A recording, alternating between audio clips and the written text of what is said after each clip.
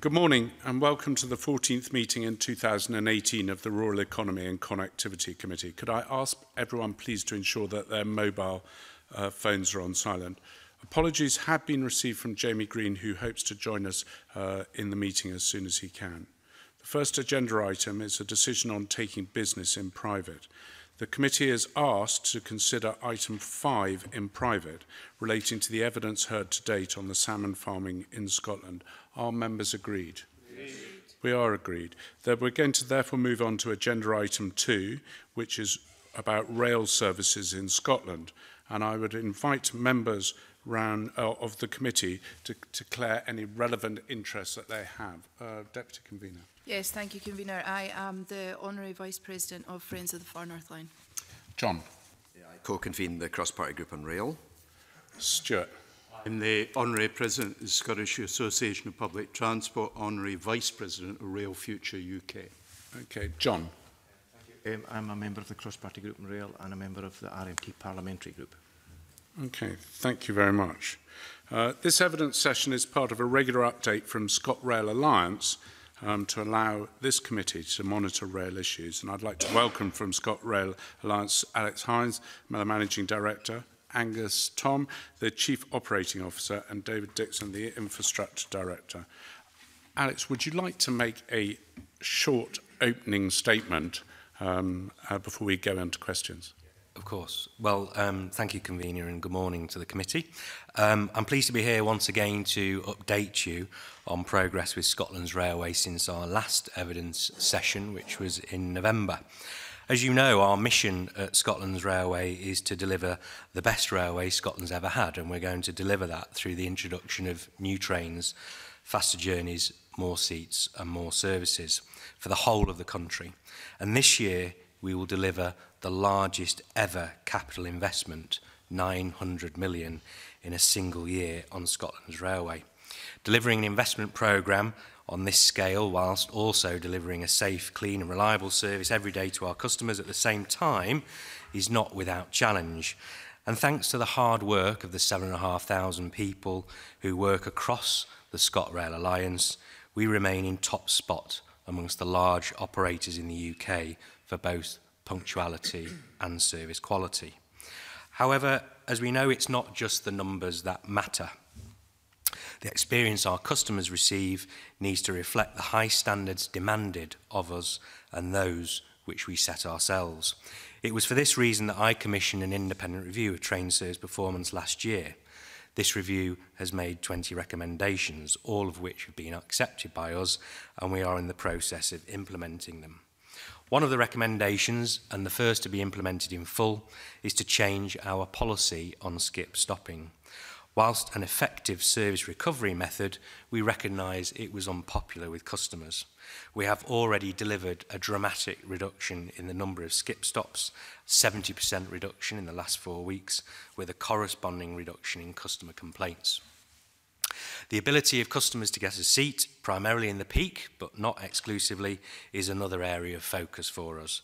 Whilst we wait for Hitachi to finalise the testing of our brand new fleet, we have hired in a fleet of electric trains to help restore the capacity we lost earlier in the year and provide more comfortable journeys for our customers as we enter into the busy summer period. Driver training started this week, and those trains will enter service in July. In the coming months, customers can look forward to the introduction of those brand new Hitachi trains, iconic high-speed trains recreating a genuine intercity rail network for Scotland, modernised trains with free power and free Wi-Fi, all of which will transform the quality and the capacity of Scotland's railway to help drive jobs and growth and quality of life across the country. Thank you.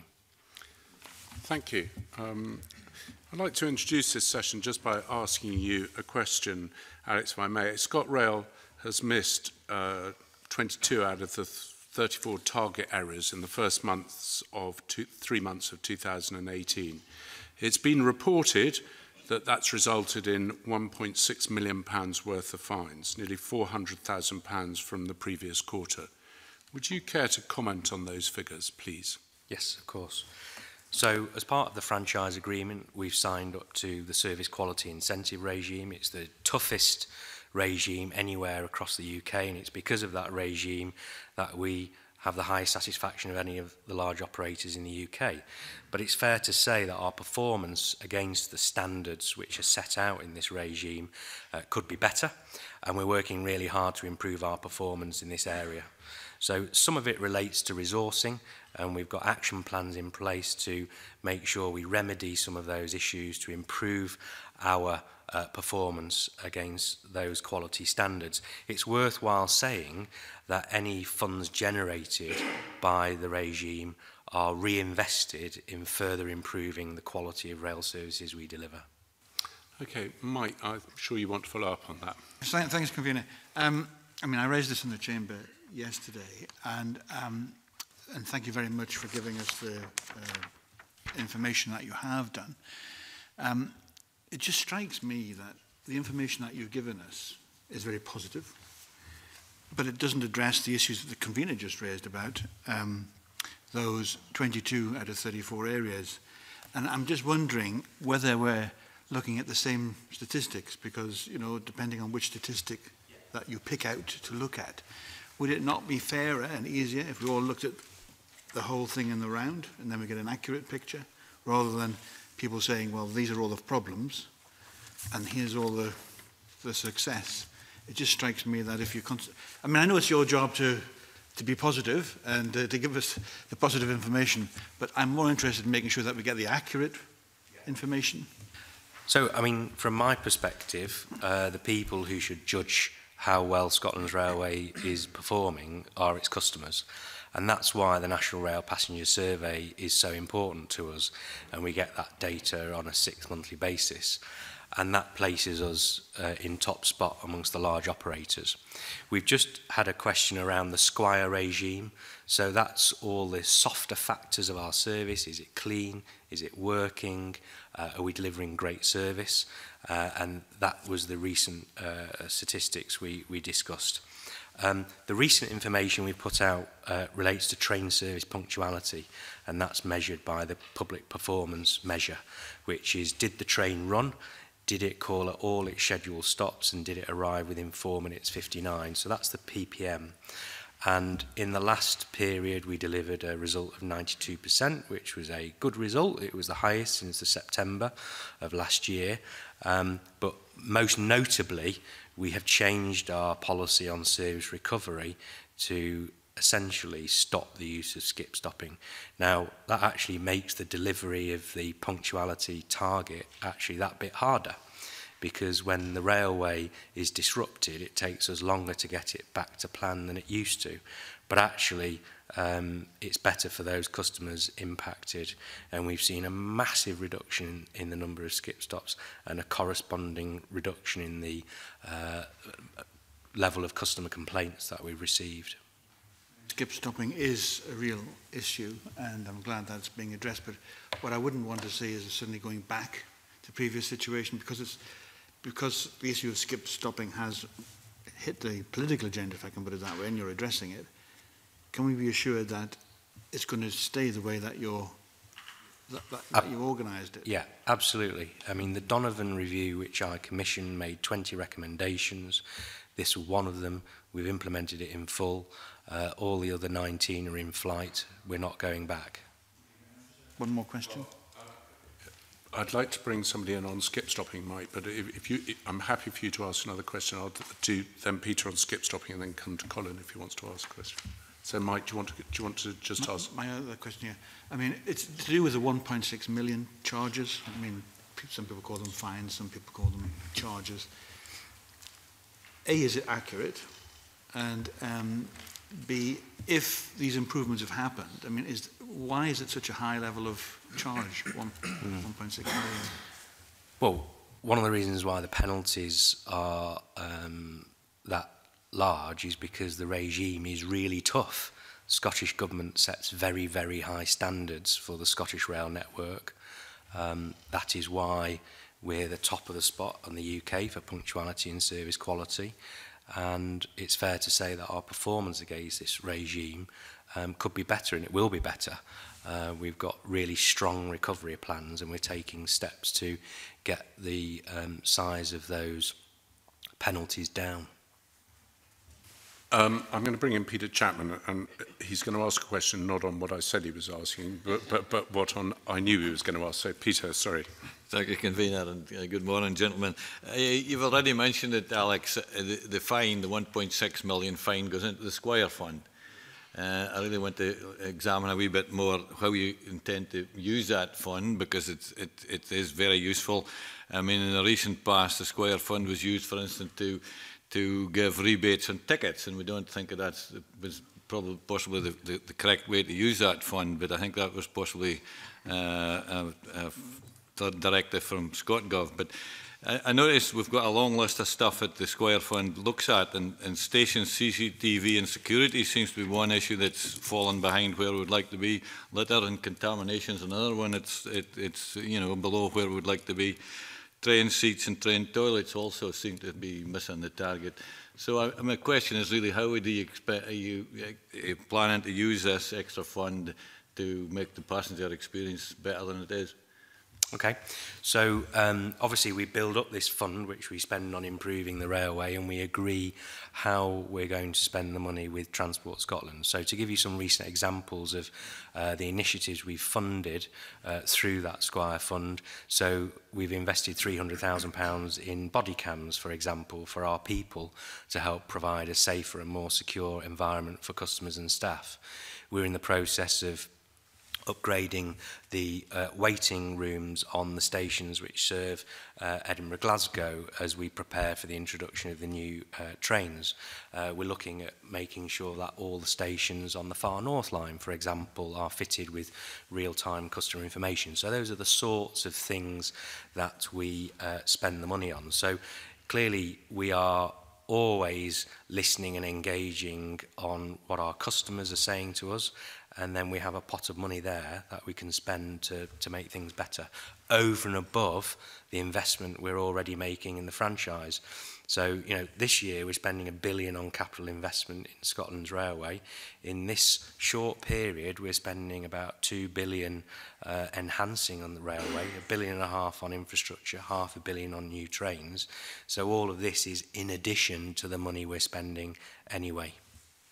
Okay, thank you. Sorry, just so I understand it, having looked at the rules and regulations regarding the Squire Fund, it's up to Scotrail to put their recommendations to Scottish Government for how it should be used. Could you give, maybe after this committee, a list of recommendations that or proposals you've made to the Government to what to use the Squire Fund on in the last 3 months? Yes, so of course. what recommendations sure you put to the Government? To do that, yeah. So the committee can see where it's coming. Colin. And good morning to the panel. Isn't the reality, though, that the performance figures that are shown by Squire actually show a fallen performance? I mean, the figures we just heard about show that you met 12 of the targets for Q4 in 2017-18. That compares to 15 for the same quarter last year in 2016-17, and it compares to 19 in the same quarter for 2015-16. So the reality is that performance has actually fallen, not improving. And Alec, in your opening comments, you said that the most important people effectively were the passengers. That's true. Behind these figures are passengers that are paying increasingly higher fares for a service that's actually in decline. So do you think you owe those passengers an apology for that fall in performance? Well, Squire is not measured by customers. Squire is a KPI regime, a key performance indicator regime, which is measured by Transport Scotland Squire inspectors. So the reality is it's the passengers that have got the trains that are not clean enough. The passengers are the ones that have the stations that are not up to the high standard based on the Squire performance. It's passengers that ultimately suffer. Which is why customer perception is so important, and what rail passengers in Scotland say is that according to the National Rail Passengers Survey, we have 85% satisfaction. It was up on the year before. We're in top spot of the large operators. Can we do better? Will we do better? Absolutely. Absolutely. So you don't think these Squire figures obviously are important then? One of the most important parts of the report is that the figures in relation to CCTV cameras in particular. And the latest quarter figures showed a performance of 77.8 compared to a target of 95. Now, that's the worst performance since Abilio took over the franchise. It's 10% lower than the figure for this time last year, and we've seen a fall in performance when it comes to CCTV and security in stations in the last 3 quarters. Do you think that in any way is linked to staffing levels within CCTV in stations? I don't know.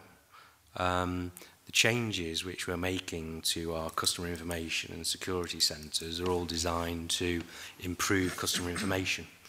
We're passenger information during delay is a big area of focus for us. We want to improve the speed, the accuracy and the timeliness. So those two things aren't related to one another. The question was specifically around your performance in relation to CCTV and security in stations. Yeah. The figure in Squire shows that it was 77.8% compared to a target of 95. That's the worst figure since the franchise was given to Abilio. It's 10% lower than this time last year, and we've seen a fall in the Squire figures for CCTV in stations and security in the last 3 quarters. So that in no way is related to the cuts in staffing within CCTV, you don't think? Correct, but it's not to say that we need to improve our performance in this area. I'm sorry, I've got people queuing up. I think I'm going to have to bring Stuart in, and then I'd like to go to Richard, and then we'll move on to the next question. It's just a quickie on train refreshment. As I spend 12 hours a week on Scotrail, I take a particular interest in this subject.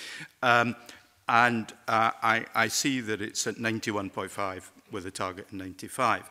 I just wanted to specifically ask if there are any steps being taken to improve that, and in particular, whether the introduction of the HSTs will change the food offering. If you may. Yeah, of course. So the food and drink offer on board is a really important part of both the customer experience and the contract. And we're working to make sure that we're at full complement of staff there. And so I'm expecting an improvement in that area. Obviously, the introduction of the high-speed trains enable us to offer an improved food and drink offer that we currently can't deliver from a trolley-based service. And we've got some really exciting plans for the intercity food offer enabled by the fact that we have a small kitchen on board, so we can offer hot food for the first time. If it's a brief question. Right, so Squire is independent inspectors. Do you agree, or would you agree, that some of these things, I'm astounded they're on station posters, car parks and taxi ranks, train posters? Why are they on, or do you agree that some of these shouldn't be on here? Well, it's up to Transport Scotland to decide what it is they want us to deliver, and that's what they've done. And it's so what do you deliver in a car park and a taxi rank? Well, white lining, the fact that there's white lining in place, is there signage in place, is it clean, is it pothole free, all these, every single aspect of the service gets measured to a huge degree. And actually that's a good thing, and that's what's underpinning the quality delivered by Scotland's railway. I thought I'd ask. I'm going to leave that there and move on to the next set of questions, which come from John Mason. Thanks very much, Convener. Edinburgh-Glasgow Improvement Project. I think probably really just 2 questions. There's the infrastructure and there's the rolling stock. So if we take infrastructure first, am I right in saying that everything is complete now except for Glasgow Queen Street Station? And can you tell us how we're getting on with Glasgow Queen Street Station? And especially, I had a constituent came to me that, and then it was in the newspapers, that a building which was partly built might then be demolished for something else. And I wonder if you could comment on that. Yeah, of course. So it's true to say that since December, the core electrification of the Edinburgh to Glasgow route has been completed, and customers have been benefiting from faster, greener, longer trains on that route. Our services are not fully electric yet. That's why we need to finalise the testing of the Hitachi fleet so we can convert that route to full electric operation, and that will enable us to cut the journey time even further and increase the number of seats. On Queen Street redevelopment, we're now on site. It is literally a building site, and we're keeping the station open at the same time. We've nibbled away the 1970s building on the front of George Square to reveal the grade listed shed. And the construction which your constituent asks about relates to a retail development in North Hanover Street site, which is just to the east of the station. And Scottish Government has recently taken a decision to go for a much bolder and more ambitious scheme for that site, and as a result a small amount of work which has been done on that site will have to be changed. Okay, thank you. And the completion for Queen Street? 2020. Right, that's fine. So then on to the rolling stock. Maybe you can give us an update where we are with that. We understand there's been problems with windows or windscreens or whatever. So I'll be interested to hear how that's going. And I mean, I think the commitment at the moment is 8-car trains and a 42-minute journey, or at least some of them at 42 minutes by the end of this year. So are we still on course for that? Yeah, so there's two outstanding issues with the Hitachi trains. One is the windscreen and the other is the train's software. And during the testing programme, we uncovered an issue with the windscreen which saw some slight double imaging at night, which is clearly a safety issue. And so Hitachi has been working with its windscreen suppliers on alternative design. Those alternative designs to the windscreen are being fitted to the train this week. We will then bring the train to Scotland, retest it. Initial indications are that that windscreen is much better than its predecessor, and that will enable us to do a campaign replacement of the windscreens. Can I just press you on that point? I mean, Hitachi have been making trains, I think, for a long time. I mean, this is not a new thing. Why has this become a problem? Well, it's a new train design. You know, this is not an off-the-shelf train. This has been designed for us and for Scotland. There are some particular design characteristics of the train, which means that it's ended up with a curved windscreen. So, for example, these trains have what's called end gangways, where customers and staff can walk through the entire length of the train when they're coupled together with each other. So, you know, this is the point of having a testing regime. You know, every single aspect of the train is tested. We test the design of the train, but we also test each train individually to make sure that it's fit for purpose before we put it into traffic for customers.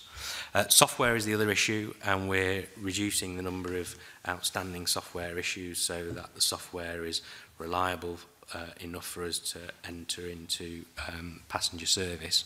So we're expecting to introduce the Hitachi trains in the coming months. In terms of the journey time, so we'd like to deliver 42 minutes journeys on the brand new electric trains for this December. It won't be every service at 42 minutes for this December. That comes the following year, but that's our aspiration. Clearly, that's dependent upon having the rolling stock from Hitachi to deliver. And just for clarification, 42 minutes includes how many stops? 4. Right. And those trains are doing that under test already. It's my aspiration that we do some line speed enhancement on that route to cut the journey time even further, because these brand new electric trains reach 100 miles an hour in half the time of a diesel train. And the drivers are having to throttle back, and therefore the train performance is outstripping that of the infrastructure. And I've said, well, let's be bold and let's be ambitious and see what can be done to exploit the full performance of the train, because it's impressive. Thanks so much. Stuart. Thank you, Convener. As part of the re-equipping the rail system, you've released quite a lot of 170s, and therefore there are a number of short-formed units. Roughly how many of those are there? So we've lost 6 trains from the fleet in recent months, which is why we've hired in this fleet of 10 electric trains, which will go into service in July. But essentially, you've got 4 critical services each day, which used to be 6-car trains, which are now 3-car trains, which is causing crowding for our customers, which is something we need to fix quickly. So it's a morning peak into Edinburgh, it's a morning peak into Glasgow, and it's the same in the evening peak. So there's sort of 4 critical services which we must fix as soon as we can. Just to clarify, I take it the 6 170s have gone out, have taken 36 carriages out. In other words, the 6 coach. How many does the 365, 10 365s bring in? 2 158s have left the fleet, they're 2 car.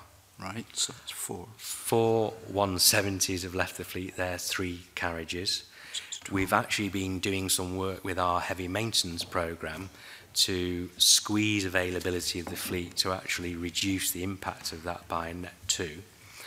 The 10 which we're bringing into traffic on short-term hire are electric trains, and they are 4-car trains. So my arithmetic therefore says, leaving aside the better exploitation of what you got by changing maintenance, you've taken 16 carriages out and you're bringing 40 in. Yes, these short-term hires will more than replace the capacity we lost earlier this year. Right, that's fine.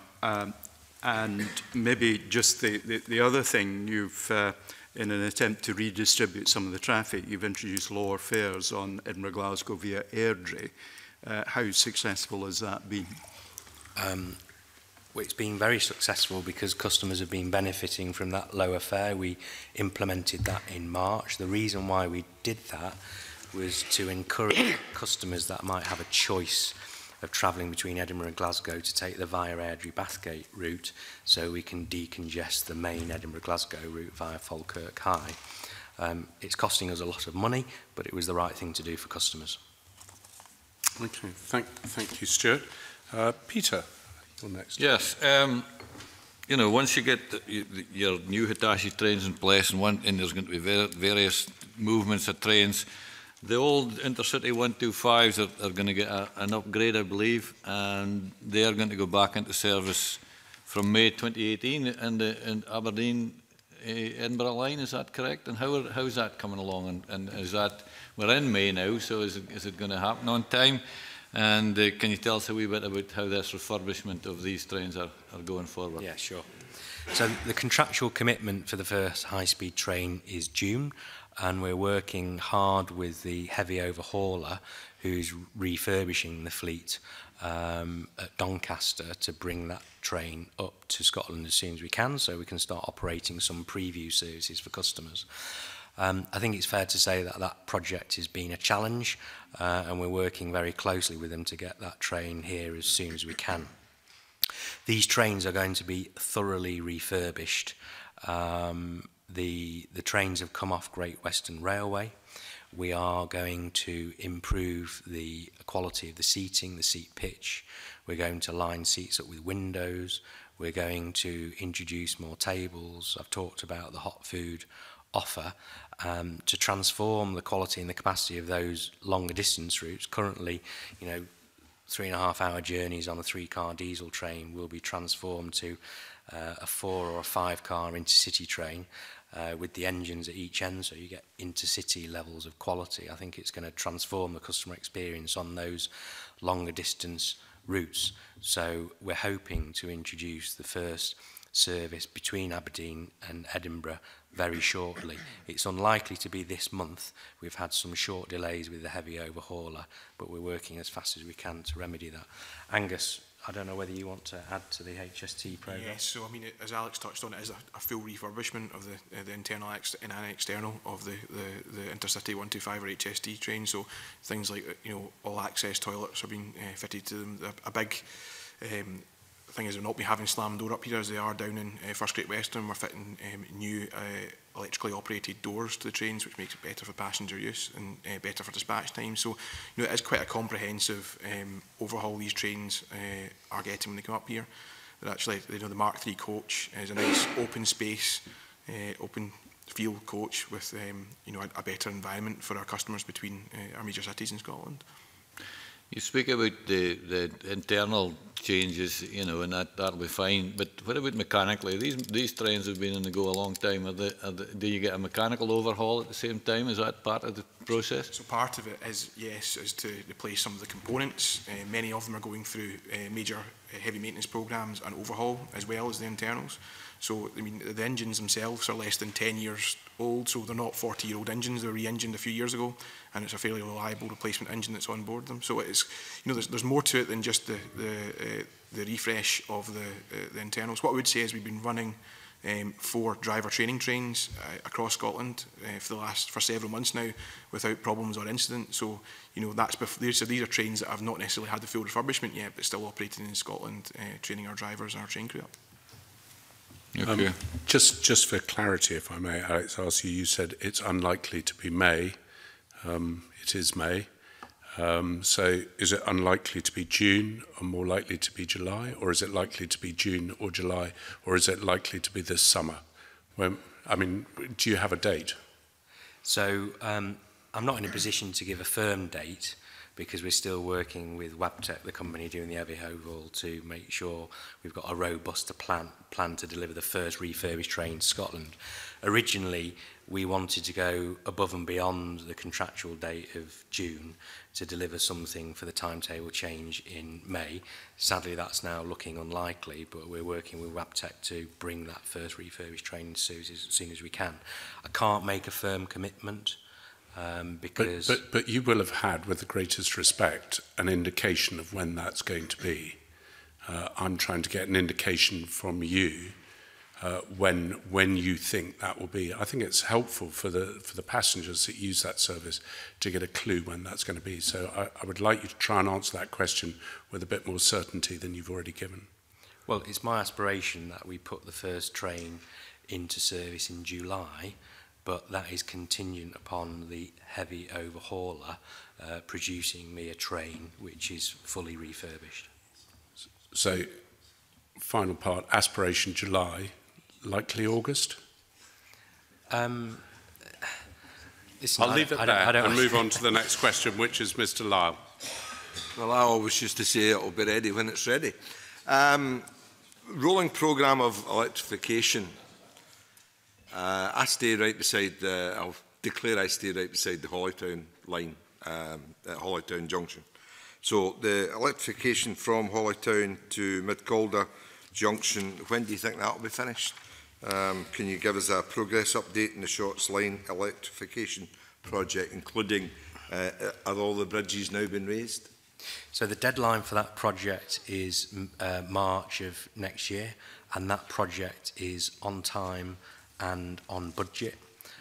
We learned a lot of lessons with the electrification of Edinburgh-Glasgow electrification, which we've applied to the electrification of the Shotts line, which is what we call your line, and also the electrification of Stirling, Dunblane and Alloa. The first section of Stirling, Dunblane, Alloa electrification is actually being switched on as we speak. So a really good news story there. In terms of all the bridges being raised, I'm not aware of any outstanding issues, but David, I don't know whether you've got any more detail. I'm not aware either, but we can easily, I can clarify so that. They've all went well.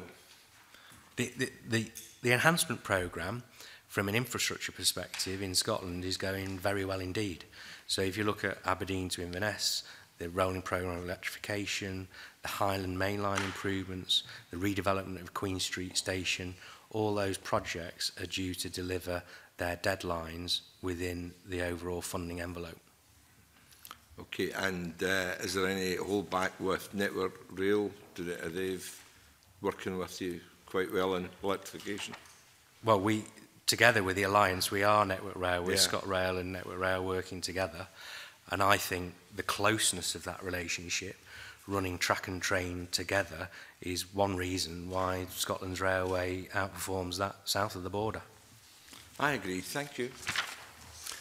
Thank you. John Finney, the next question is with you. Thanks very much, Convener. Good morning, panel. Mr Hynes, I'd like to ask you a question about the Highland Main Line, which will contain a reference to timetabling. If you don't get too deeply, I would like to then ask you a supplementary specifically on the timetabling.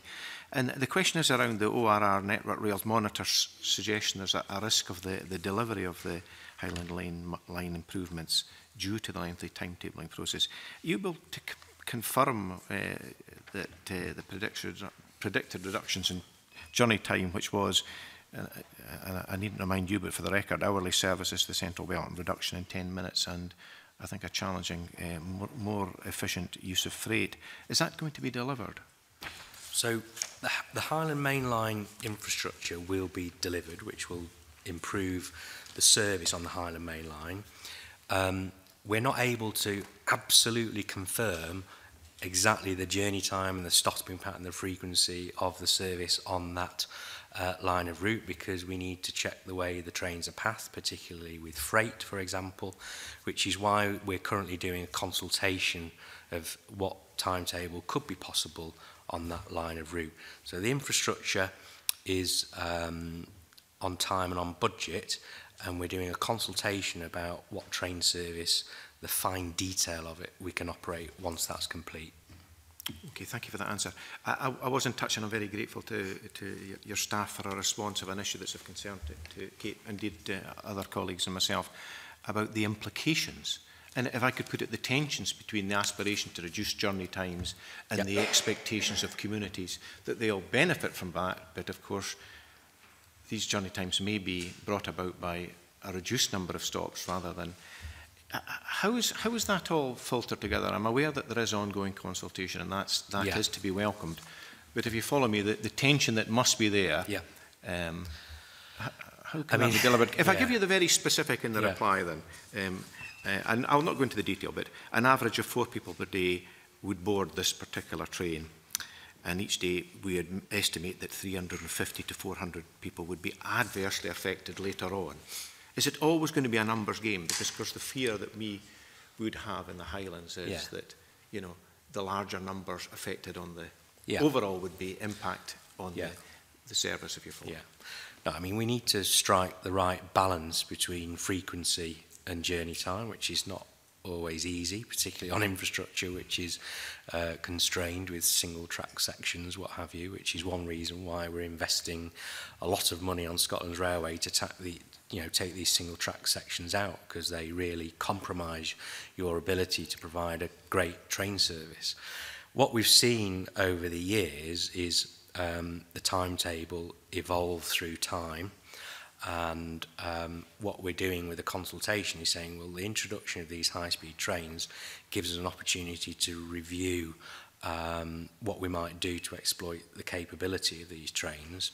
What I would say is, because the train fleet is getting that much bigger, we're going from 800 carriages in the fleet to 1,000 carriages in the fleet over the course of the next 18 months. What that will enable us to do is operate, you know, the high-speed services, you know, between the Highlands and the Central Belt with faster journey times today. But because we have more carriages, we can also operate more semi-fast services as well. And so that is a change. We need to get it right, and that's why this consultation is so important. And can I ask, I mean, any improvements are welcome, but there's been a reduction in what the initial proposal was, just to see additional double tracking at Aviemore and Pitlochry. Does that in any way impact on that overall figure of wanting to reduce the reduction time and indeed the frequency of trains, compared to the original proposal, which was more doubling, as I understood? No, I don't believe so. You know, I think, you know, timetables are very complicated things, and it's not just Scotrail services we have to accommodate, it's other operators, train services and freight. And you know, inevitably the timetable process means, you know, compromises have to be made, and that's why we're doing this consultation. So, you know, if your constituents have got any concerns in this regard, I would really encourage them to take part in that and make their voice heard. And what we'll do is come up with the best proposal which balances these competing priorities. A couple of final things on the Highland Main Line then, please. There's a challenge there, increasing freight, as I understood, pretty much at capacity as it is. Is that can be achieved, and are you in consultation with the freight companies? Yeah. So obviously we want Scotland's Railway to see more freight services. You know, freight in Scotland is actually down by 80% because we closed Long coal-fired fire station. So that means we've got some capacity on the network which we can use for other markets. We're working with business and Scottish Government to develop new markets for rail freight, and one specific opportunity on that line is working with Highland Spring to try and get their produce on rail. That looks like a really good prospect, which is great for freight on rail in Scotland, but of course it does add to this capacity issue. Okay, thank you, Ed. A question, Mr. Finney, if I may. Yeah, I'll roll two together. That consultation process finishes when, Mr. Hynes, and can you also give a brief update on the Inverness Aberdeen project, please, and if there are similar challenges there? So the consultation is currently live. I don't have an end date, but I can confirm that later with the committee. In terms of Aberdeen to Inverness project, that is currently on time and on budget, 330 million, both to improve the train service between Aberdeen and Inverness, but also to improve the train service into Aberdeen and into Inverness, so really great commuter services for people to access employment there. We've completed the West End works, the track, the signalling, the new station at Forest, for example. We now move to the east end of the route, and we've got a 14-week closure of the line between Dice and Aberdeen to enable us to deliver this work as quickly as we can. We actually did a consultation with the communities on that line and said, would you like us to deliver this project over 3 years in the evenings, at weekends, with a number of shorter closures, or would you prefer for us to have two bigger bang engineering closures? And they very clearly chose the latter. And so that work is being done in this 14-week blockade, which has now just started. Okay, thank you very much. John, I mean, if you want to go back, it was quite a full answer on that. I'm happy to let you back in.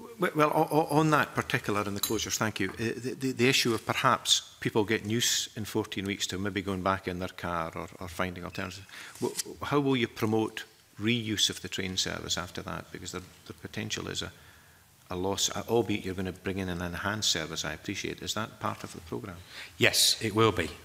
We're doing more marketing than we've ever done before. We're doing better marketing. Re-stimulating demand for rail travel is a key part of it. We've learned a lot of lessons about how to do that following the Queen Street closure, and we'll be applying those in this case. Okay, thank you very much. Stuart, if you want to come in briefly, and then I'd like to move to Kate.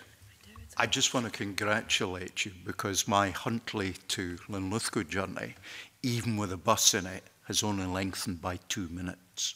And I think that's a masterclass in how to do the scheduling. Thank you. I think I'll leave that one there. Kate. Hopefully this will be another masterclass. But hold on. Sorry. Can we hear Kate's question? Moving over to the West Coast, further to John Finney's questions, I'd like to ask a question on the West Highland line. Now, I understand that you are members of the new West Highland Line Review Group, which will be looking at timetabling and other improvements to infrastructure and getting some more investment into the line. Obviously, great opportunity to get cars off the A82 and to get freight off the A82, and huge potential with tourists who want to see iconic sites along that route. So what are your plans when it comes to improvements to timetables and infrastructure on the line? Yeah, okay. So the first thing we're going to do is improve the quality of the rolling stock on that line. So the fleet which operates on that line currently, they're called the Class 156. They're a diesel train, and we're thoroughly refurbishing that fleet, and we'll have completed that investment programme by the end of next year. So new lighting, new seating, free Wi-Fi, power, etc., to create a thoroughly comfortable and modern environment. We're actually currently doing some work to see what infrastructure changes we would need to make on the West Highland line to operate a different type of rolling stock on that line called the Class 158, and the added benefit of that is it has air conditioning. The 158 train we've also refurbished to improve the scenic nature of it by lining seats up with the windows. We're doing that on lots of parts of the line, and indeed we're doing record amounts of vegetation management to remove trees from the immediate line side. It's good for safety, it's good for performance, but it's also good for tourism as well. When I was up at Loch Arbour recently with the Transport Forum, they were very much saying to me what they wanted to see was additional train services. Other stakeholders have expressed a wish to me to improve journey time. Obviously, the journey times by road are shorter than by train. And I really welcome the establishment of this review group because it will enable us to thrash through what the priorities for that line are and build a plan to do it. And if you look at the success we're having on the Far North line, that shows you what can be done when people have a really strong vision of the potential of the railway. We invest to make it better, and we're looking forward to doing the same on the West Highland line. So just to clarify, in terms of the rolling stock, improvements to the rolling stock, what are the timetable? What's the timescales for that? All the existing rolling stock which operates on that line, that will all be refurbished by the end of next year. So every service will be operated with a refurbished 156. And in parallel, we're doing some work to see what changes would need to be made to the infrastructure to enable the operation of this higher quality train. We have to make sure that the infrastructure and the train are compatible with each other, given that different trains are different sizes. So the trains will hopefully be operational by the end of 2019 with infrastructure prepared for... So all the Class 156 fleet, which currently operate on that line, they are being refurbished as we speak. So every month you use the service, you'll see more and more refurbished trains operating on that route. And by the end of next year, every single one will be refurbished. On the infrastructure, that's what this review group is about, to see what are the priorities. Is it journey time? Is it frequency? Is it both? What improvements could we deliver given some infrastructure? And then clearly we would need to work with Scottish Government to make a business case for that investment. Thank you. Okay, thanks, Kate. Just before I get Jamie in and then come to Gail Ross, if I may, you've mentioned on several occasions free Wi-Fi. I think the Wi-Fi offer is actually to be commended, but there's still large areas where when you're on the train, as I am Tuesday and Thursday nights, I miss the Wi-Fi because it's not across all of your network. Can you just confirm that you are looking to make sure that you've got better coverage? I'm not criticising what you've got at the moment. Yeah. I would just like to see it better. Yeah. So there's three things in the pipeline which will make Wi-Fi on Scotrail better. First of all, as we renew the fleet and refurbish it, they all get fitted with free Wi-Fi. Secondly, that free Wi-Fi only works where there's a 3 or 4G signal available. And as of course, as mobile connectivity improves through the mobile operators, therefore the onboard experience will also get better. And we're also doing a trial on our network with Cisco to see what we might do to fit actually one of the fastest Wi-Fis of any train anywhere in the world. And that trial is happening as we speak. We're pretty excited by this prospect, and if it works, we will be coming forward with some proposals to Scottish Government about what we could do across the network. Thank you. Jamie, you wanted to come in on other points relating to the experience. Jamie. Thank you, Convener. Good morning, panel, and my apologies for missing the opening part of the session.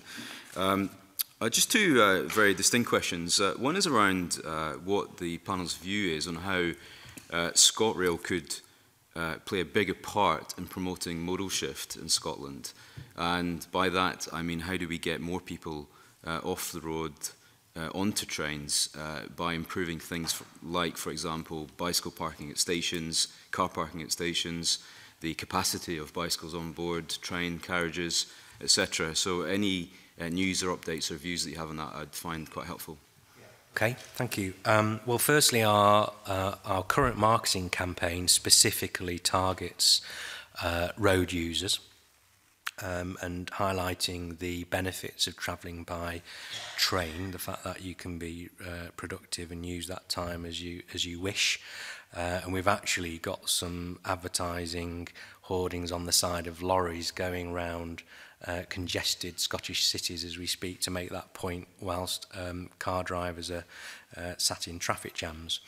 In terms of making it easier to access the rail network, all the rolling stock is being refurbished so it's fully accessible, and that creates flexible space so we can improve the number of bikes we can get on trains.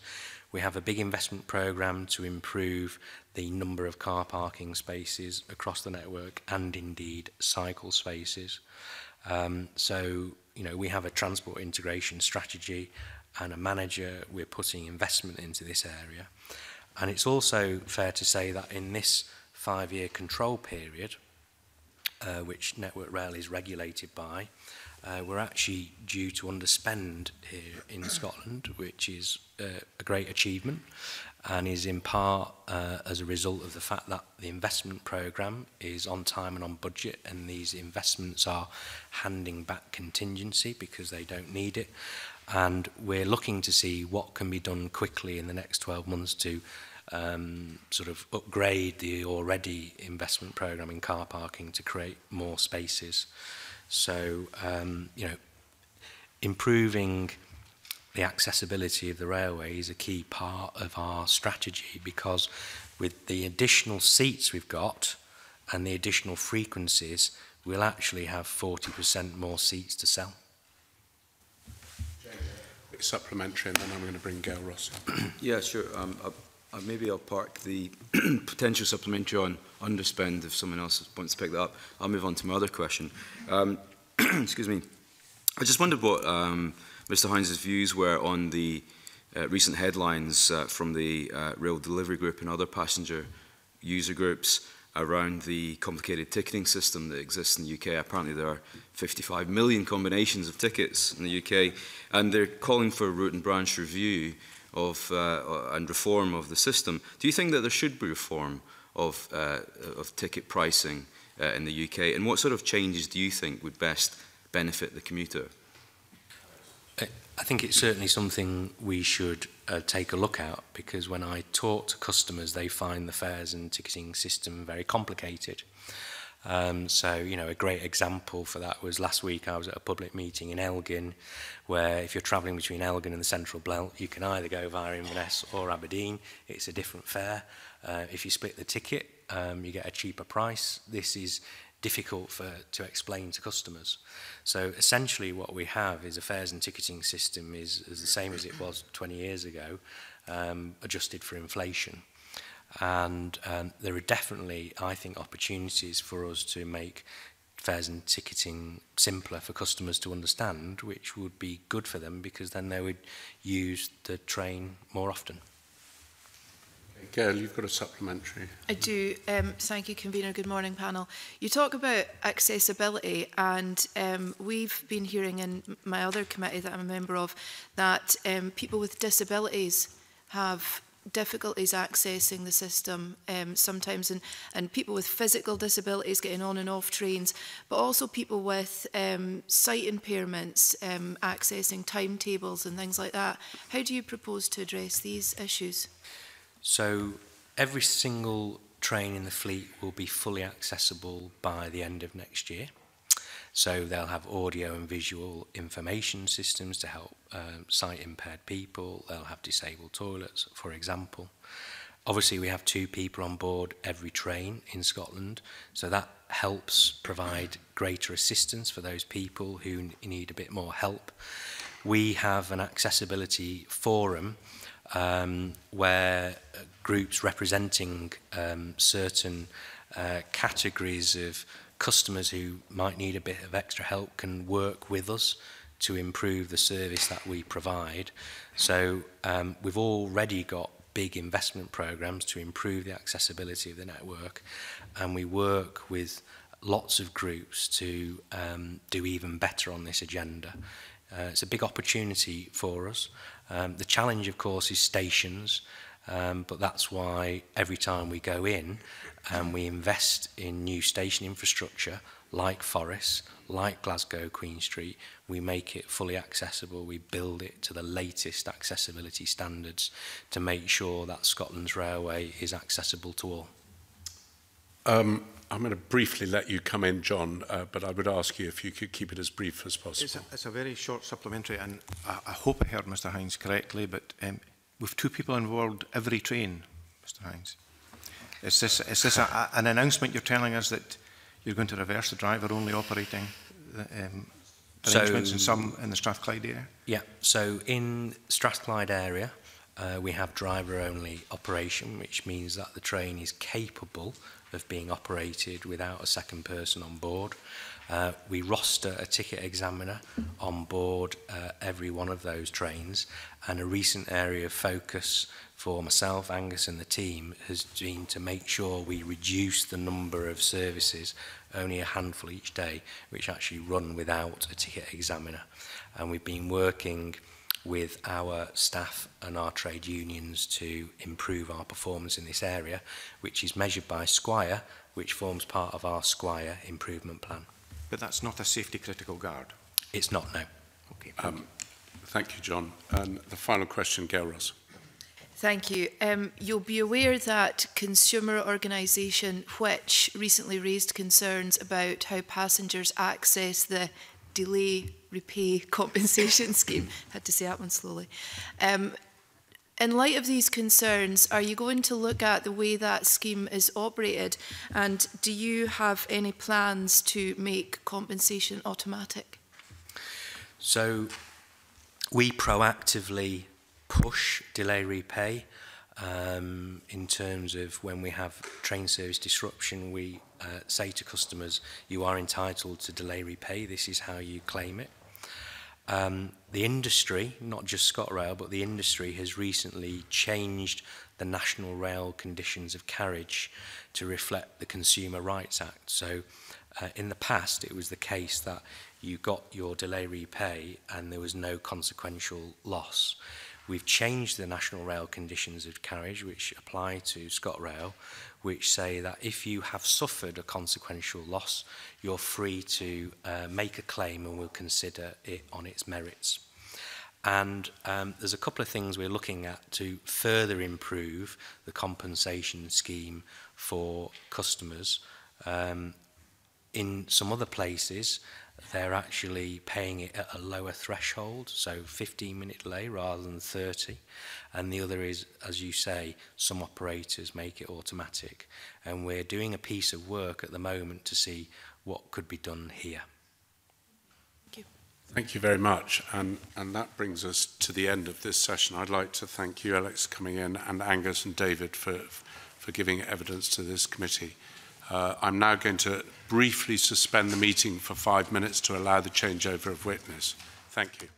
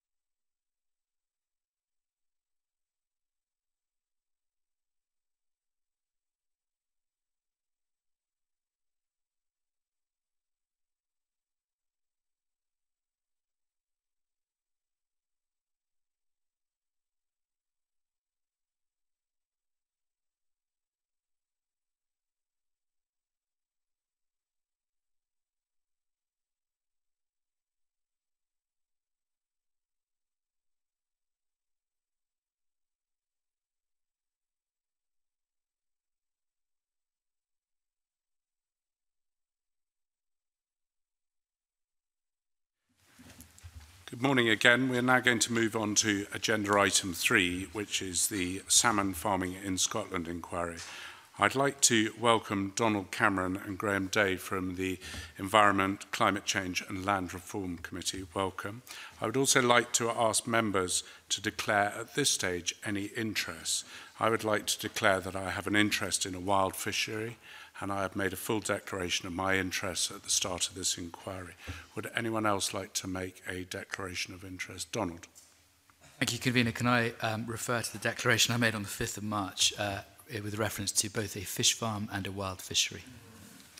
Thank you. This is our 6th evidence session on the committee's Salmon Farming in Scotland inquiry, and the committee will now take evidence from the Cabinet Secretary for the Rural Economy and Connectivity with his officials. I'd like to welcome Fergus Ewing, the Cabinet Secretary for the Rural Economy and Connectivity, Mike Palmer, the Deputy Director, Alastair Mitchell, the Head of Aquaculture and Recreational Fisheries, and Charles Allan, the Head of the Fish Health Inspectorate. Cabinet Secretary, would you like to make a brief opening statement, please? Good morning, Convener and committee members. I'm very grateful for the chance to address you today with my officials.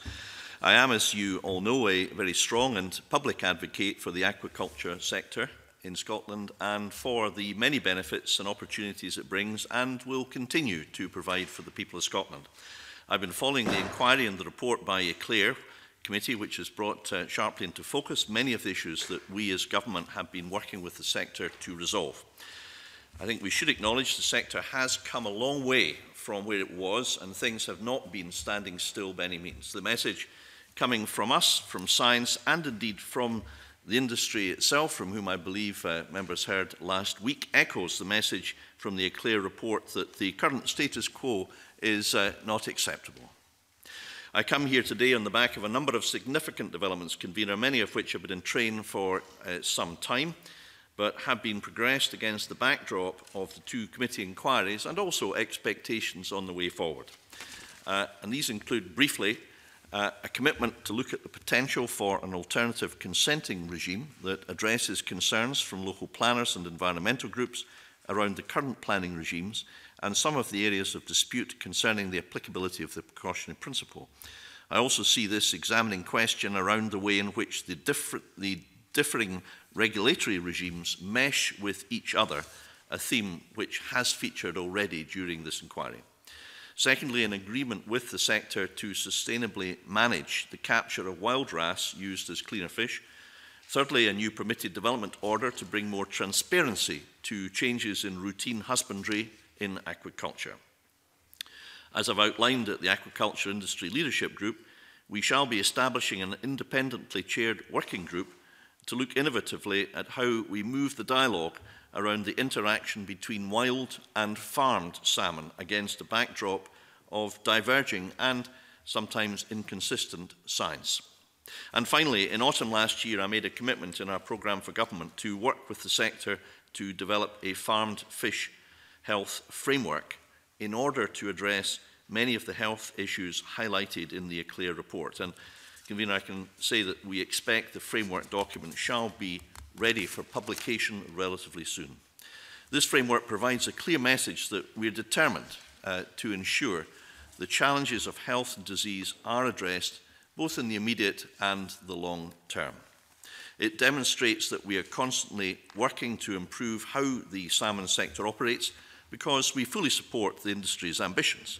But let us be clear here that we do not accept growth at any expense. Growth must be sustainable growth.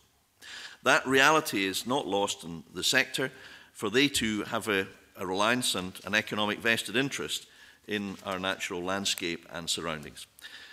Indeed, however you look to quantify the recognised Scottish premium, the environment is one, if not the most important of its component parts. I've come today in the hope that collectively we can agree both on the importance of aquaculture, Convener, to the Scottish economy, but also how we might best resolve some of the concerns and reservations that others retain. And I do believe we can resolve that conundrum without detriment or conflict. Aquaculture has received considerable attention of late, a testament to its continued success story and the accompanying additional public scrutiny that naturally travels alongside. And it has received significant public criticism, some understandable, but much unevidenced and emotive in language. In closing, I hope that you will agree the work we have been doing and the work we are to do amounts to a rigorous commitment to the environmental sustainability of the salmon farming sector in Scotland, and that by getting all parties around the table, we will ensure that everyone's voice is heard. And the outcome of the committee process will have a significant impact on all concerned, and we should recognise that we all have a responsibility to get that right. Thank you.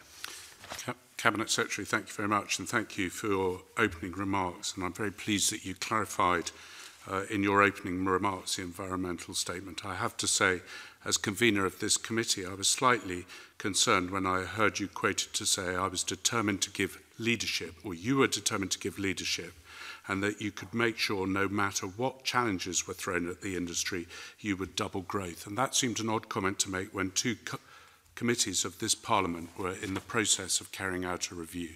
So I'm glad you've clarified that position today, and I would ask Kate to ask the first question, please. Thank you very much, Convener. We have learned in this committee that salmon is the most popular fish in the UK shopping basket, and we obviously hear regularly about the fantastic export figures for Scottish food and drink. How important is that Scottish brand for Scottish farmed salmon, and how important is the perception that farmed salmon has been produced in a pristine environment to high standards? Let me first of all say, Convener, that in the report you referred to was inaccurate and incomplete, and I made clear in the course of the remarks that I gave in that speech, which was over in Brussels, that I support sustainable growth. I made that absolutely clear, and that we must overcome the challenges. To answer the member's question, it's extremely important. It's extremely important because salmon is our biggest export in terms of food, because salmon has, I believe, the lowest carbon footprint of all major foodstuffs, and that's something I think it's very important to stress. It's important because of its nutritious or nutrition value, and I'm no expert, but all the experts tell me that it is one of the most nutritious foods available, and it's important because I think that we do have the capacity of achieving the targets that the industry has. They're not government targets, they're industry targets.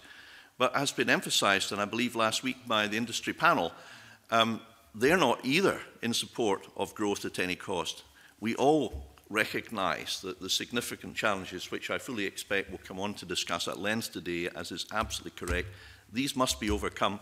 There is some evidence, I think, Convener, that, and you heard this last week, one company mentioned the reduction of sea lice numbers by 87% in adult females, for example. There is some evidence that the vast investment and effort collectively being made by the public and private sector in Scotland is overcoming these challenges. But I do want to emphasise right at the beginning that it's very important to me that we recognise we face these things head on, as we have been doing. We carry on the work that we've put in train, that Rosanna Cunningham and I highlighted in our statement in March last year. But we do want to be bold and ambitious, and we do want to achieve the food and drink standards or targets set by the industry of doubling the value of food exports to food and drink sector as a whole to 30 billion by 2030. And if we are to do that, Convener, I'll finish with this, if we are to do that, then it's only logical and correct that Scottish salmon, with the high premium it carries, the high regard it has, the highest regard in the world of any country, it's logical and I think important that we start off with the view that we want to enable that to happen by working together to overcome these challenges. Yeah, there's a brief supplementary from Gail Ross, the Deputy Convener. Thank you, Convener. Good morning, panel. Cabinet Secretary, we heard a lot in previous evidence sessions about the benefits to the rural economy, and we had specific reports from HIE and Marine Scotland that gave us stats about that. One good example is Migdale Smolts in my constituency, but I wonder if you could briefly touch on how you think aquaculture benefits the rural economy. Well, at the macro level, it contributes enormously with supports over 12,000 jobs and contribute £620 million a year to the economy. But I gather that evidence has been received by the committee about, the hidden but huge impacts on communities throughout Gail Ross's constituency, throughout Kate Forbes' constituency, throughout the Highlands and the islands in particular, but also in the supply chain, where I think Stuart Graham said that for every work in primary, it supported 5 jobs in the supply chain. But I'm acutely conscious, having represented formerly Loch Aber, now represented by Kate Forbes, that communities like Loch Allan are sustained by fish farming. That the evidence from Inverlusa Marine Services based on Mull, they're employing 70 people. The Migdale example, I think, was given by Gail Ross as a Bonar Bridge company, which has 17 full-time employees. Gross staff pay is in the region of £600,000. If aquaculture were not to exist, then many rural communities in the West Highlands and in the Northern Islands would be imperilled, because they would lose people to the auxiliary fire service. They would lose children who are attending small schools in rural areas. So I'm absolutely passionate and an advocate that aquaculture over the last 5 decades has been an enormous benefit to these communities. And I think we don't hear that side of the story, Convener, enough. So I'm very grateful for the opportunity just to give a few examples, but there could be hundreds more examples. And just finish with this, that I was involved in respect of the tragic death of 2 fishermen in the Nancy Glen, and a 3rd fisherman was rescued in an act of outstanding bravery, and that was in part because of a passing fish farm vessel. So in all sorts of hidden ways, this industry is making an enormous contribution, and sometimes I wish we would hear more about that in the public reports about this sector. Thank you, Cabinet Secretary. Can I just remind all committee members and indeed the Cabinet Secretary there is an awful lot of ground we wish to cover today, and that is the first question, which has taken 15 minutes. We would still, at that rate, be here by, I think, 4:30, 5 o'clock this evening. So I would ask everyone, please, to make sure their answers and questions are as focused as possible. Peter, yours is the next question. Yeah, well, with that in mind, there is a great desire, a great will for this sector to grow, both by government and by the industry itself. And the industry's figures are projected to grow from 162,000 tonnes to 210,000 tonnes by 2020. But that has to be done sustainably, as you have already said, the Cabinet Secretary. There is a huge demand for this product, but there are environmental issues. The status quo, I think we've all accepted, is unacceptable. So has the Scottish Government adopted industry growth targets without a robust assessment of the environmental carrying capacity for increased growth? And if you have done that assessment, where is it? Well, first of all, as I said earlier, we haven't adopted as government targets the industry targets, and that's an important distinction that I would ask members to bear in mind. We are supportive of the industry achieving its potential. And in that regard, I would point to the evidence that was last week received, I think, from one of the panel who said that doubling growth doesn't necessarily mean doubling numbers. We're looking to increase value. The value added of smoked salmon produce is enormous, and it's growing. All of us know that from the produce, the high-quality produce that we see on the shelves of retailers. So it's not simply about doubling stock numbers. But secondly, we are absolutely in favour of the various techniques which are being used in order to seek growth, but to do so sustainably. For example, last week, one of the contributors said that they formerly had, I think, 33 fish farm sites, but that's been reduced very substantially. They've changed the model. They've changed the location of sites. They've changed the practices, which no doubt we will come on to. But we are supportive of growth, but it must be sustainable, Mr. Chapman. And I recognise that you, as a farmer, have got the same concerns on land as the representatives from whom we heard last week have on sea in farming about overcoming the mortality challenges. I found their evidence extremely impressive and absolutely sincere, and impressive in the sense that, you know, in some respects, not all of them, some respects, the challenges are being overcome and sea lice numbers are now at the lowest since 2013, for example. That didn't happen by accident, but precisely because of the efforts and investment being made. So, I mean, basically you're saying there hasn't been a government assessment of the environmental carrying capacity of the industry as it grows. I mean, there is no work being done to assess. No, I didn't say that at all, but to answer that point, maybe Mr. Palmer could provide some more factual evidence. Yeah, I just wanted to say that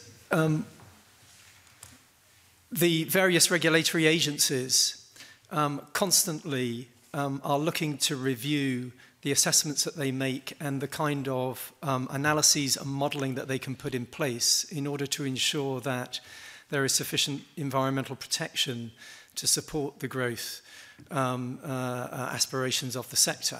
So, for example, SEPA, as I think you've heard in previous evidence, have been developing depositional zone regulations which will take us on quite substantially from the previous approaches to monitoring discharge into the water column.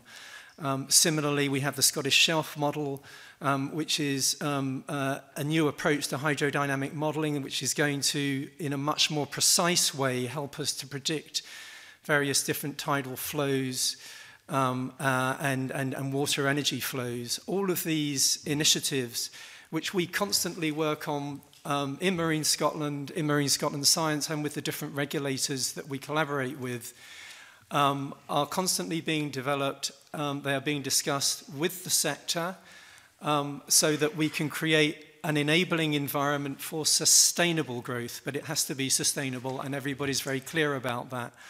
But in a way, this is a reflection and an expression of the adaptive management approach that I know has featured in previous sessions of this inquiry.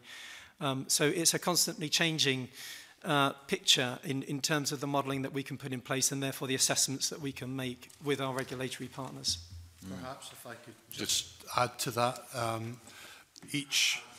I am conscious that everyone would like to say something. I'm very happy to try and bring as many people in as possible. If I just remind witnesses that it is up to me to bring people in. So, Alastair, would you like to add briefly to that? Yeah, just to add briefly that every new farm or major expansion of a farm does undergo an environmental impact assessment as part of the planning approach. So that considers, alongside all the statutory authorities, the ability of that particular water body to accommodate that, that development. If you'd like to come back on that, and then I'd like to bring in John Finney.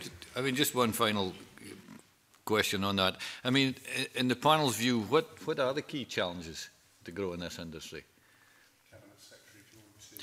Well, I'll pass to officials, but I mean, in brief, the key challenges are overcoming the disease and mortality issue. That's the number one challenge, and I think that's what you heard last week in evidence as well. Do officials want to expand on that?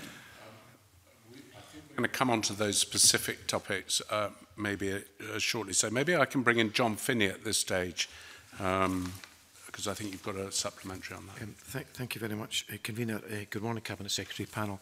Cabinet Secretary, if you would indulge me, Convener, I'd like to read a very small quote from one of the bits of evidence we got. It's from the Fisheries Management Scotland. They say the growth target, as you confirmed, they say the growth targets included within the aquaculture growth to 2030 are industry targets. They're not government targets, albeit that you've indicated, if I noted you correctly, you're supportive of them. There has been no assessment of the environmental sustainability of these targets, nor have they been subject to strategic environmental assessment. The report only includes passing mention of the environmental challenges facing the industry and no mention at all of wild fisheries interactions. And this is, again, Fisheries Management Scotland. We do not consider that industry growth targets should be adopted by the Scottish Government or included in the National Marine Plan without a robust assessment of the environmental carrying capacity for increased growth, including fish farms. Cabinet Secretary, I agree with you. I represent a large rural area, and the value of these jobs is immense, and the wider implications of not just the jobs in the farm, but surely the precautionary principle must apply. You acknowledged earlier on that the status quo isn't acceptable. Indeed, there's been many measured comments about this. You've said the challenge, if I noted you correctly, just as the convener came to me, overcoming disease and mortality is the issue. Does that not all lead to a position where you should be calling for an immediate moratorium and expansion pending resolution of these issues? Well, first of all, we already do apply the precaution principle. And secondly, we take, in our approach, we take an evidence-based approach. Mr. Palmer has already said that any application for consent for a new farm must undergo environmental assessment. Thirdly, and again this was stressed in evidence before the committee before, a huge amount of work has been done in modelling, and Mr. Palmer began to talk about that work. It's very, very important work, and that modelling is in a form of assessment. Fourthly, the production in the most prolific producer of farm salmon in the world in Norway is massively greater than ours, and I think it can be demonstrated, therefore, that greater production can be done sustainably. And finally, I think I should emphasise that the industry has set out figures by which it seeks to achieve by 2030. I'm not sure that they've set them out as tablets of stone as targets. I think the word aspirations was used. You would have to check the record, but I think that's what Mr. Graham said in his evidence last week. So in all of these points, I think we're really doing what Mr. Finney is, or we're already doing what Mr. Finney is asking us to do, and the further evidence about the action that we've taken since this government came into power, for example, in tightening up various parts of the regulatory framework, demonstrates our desire to take these things head on. I don't know if officials would, it's a very important question, but I certainly don't think the moratorium would be justified, and I do contend that we apply the precautionary principle already, and maybe the officials could expand on that, convener, usefully. Well, I think that John's got a supplementary to that, which may add and allow the officials to come in to answer both questions at the same time, Cabinet Secretary. So, well, John. Convener, it's a follow-on to Mr. Chapman's. You said they aren't the government's targets, Cabinet Secretary, but you said you're supportive of these targets, and you said you take an evidence-based approach, but you don't deny that there isn't an environmental sustainability assessment made of these targets, nor a strategic environmental assessment. That doesn't seem to be adopting either the precautionary principle or evidence-based approach to policy making. No, I've made it absolutely clear that we're not, and I said this just right at the outset, and it's on the record, that we're not in favour of growth at any cost. We're in favour of sustainable growth. And I've also said that we must overcome the challenges, and the work. What I feel, convener, is that the work which has already been done and is being done to overcome these challenges needs to be looked at factually and forensically, and those who do that will come to the conclusion, as I have done, that success is being achieved, but there is more to be done.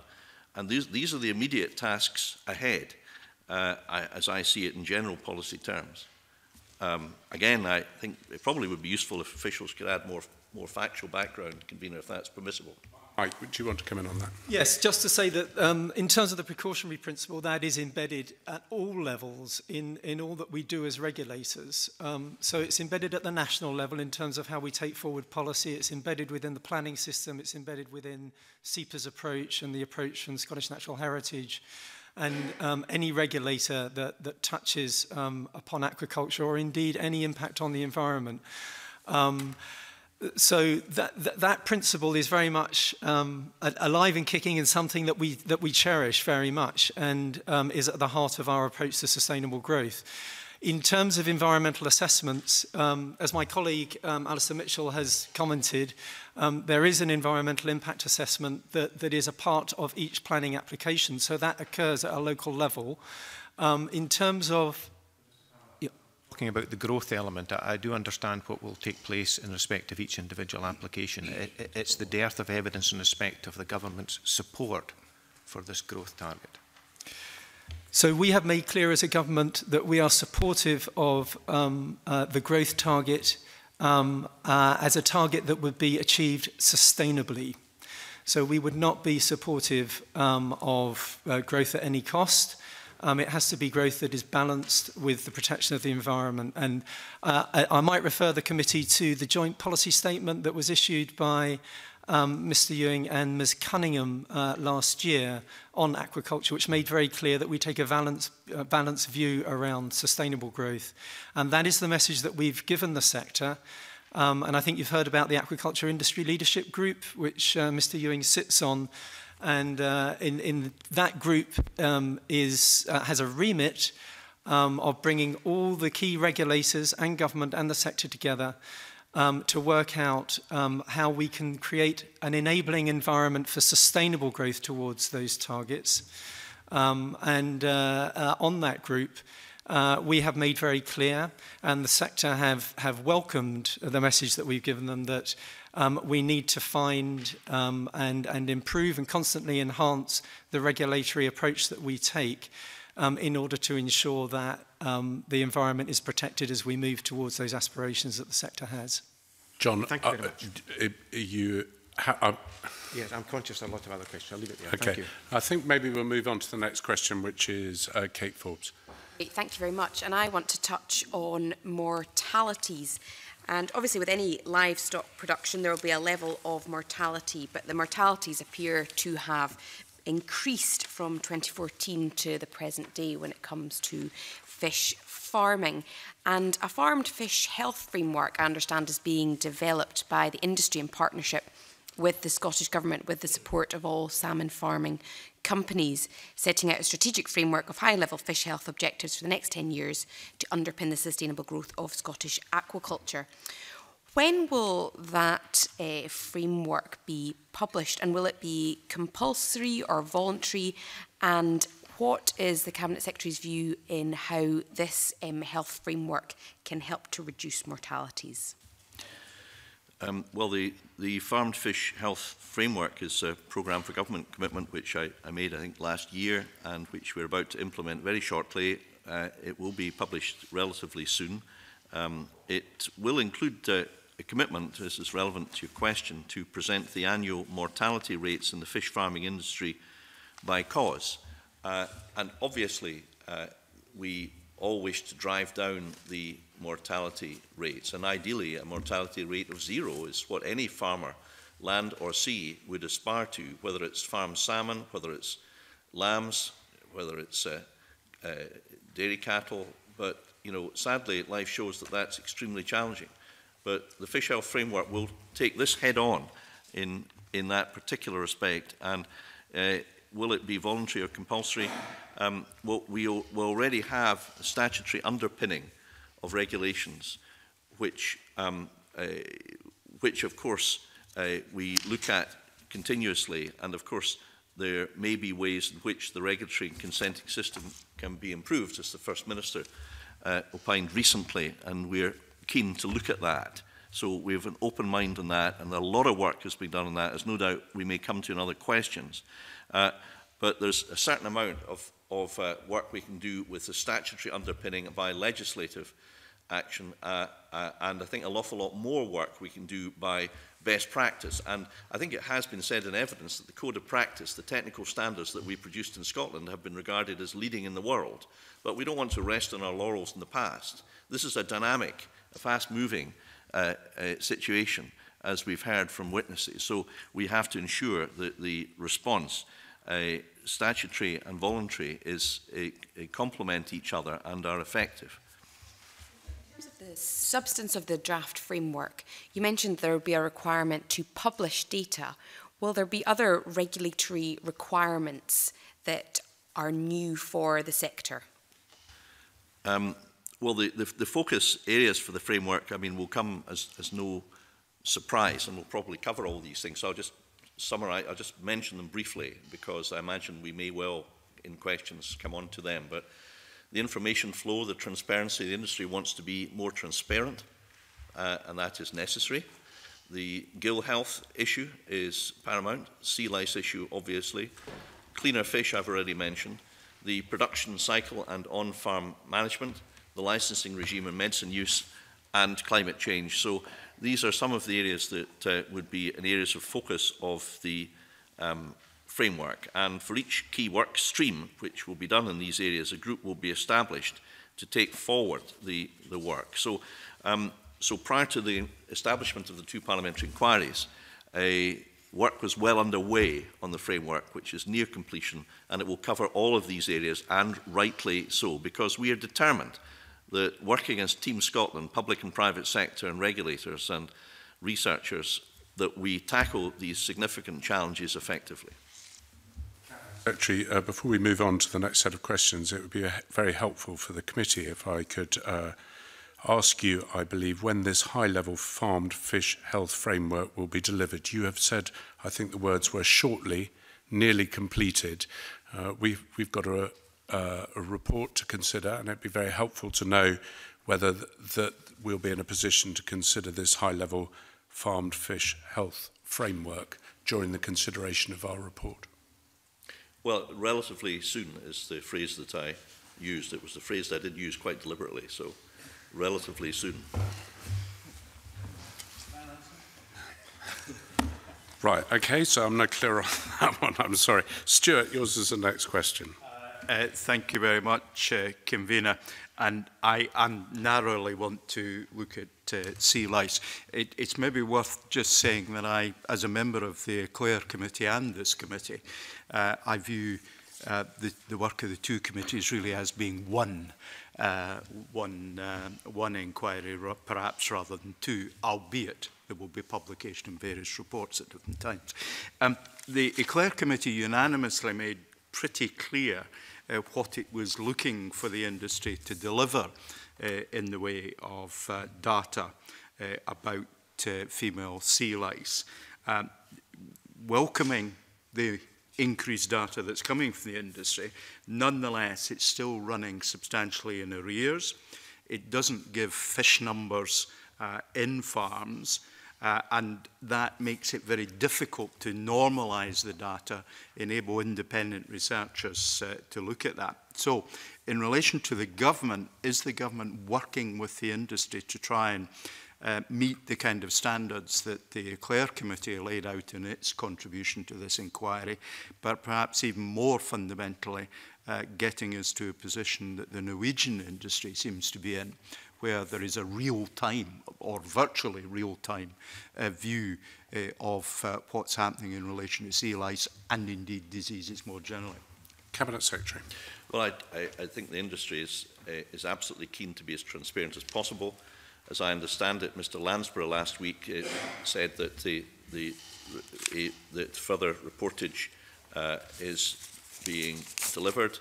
However, I think Mr. Stevens is right to say that the reportage is not quite as up-to-date as in Norway, and I think last week, Convener, you brandished a sheet of paper which Spice had extracted as an example of the information which could be available from a website for a particular Norwegian a farm. I think Scott Lansborough, if I understood him correctly, said the information is published for every farm, but 3 months in arrears, but is now published or to be published on a monthly basis as opposed to a quarterly basis. So I think the industry are on a journey and have a desire to be as transparent as possible. We want them to be as transparent as possible, and so we're working with them on that. Convener, at some point, I thought it might be useful if Mr. Allan, who is head of the Fish Health Inspectorate and who really, therefore, is dealing day and daily with all of this, might be able to, with permission from yourself, Convener, to run through a brief description of the regulatory regime and how it operates, because I did feel with the time we've got, that might be a very useful piece of evidence to get into your record, with your permission. Can I just intervene, and Mr. Allan might address this? I very specifically asked about what the government's doing, and I think I'm about to hear it, but I'd specifically think I'd like to hear what the government is doing to help the industry raise their game in this respect, because I think the government may have a role in this. If you conclude it doesn't, then let's hear that that's the case. Should we bring in Charles at this stage to hear what he's doing, and then if you want to add briefly, Cabinet Secretary, then Charles, if I could ask you to come in briefly on that. I think I would firstly like to say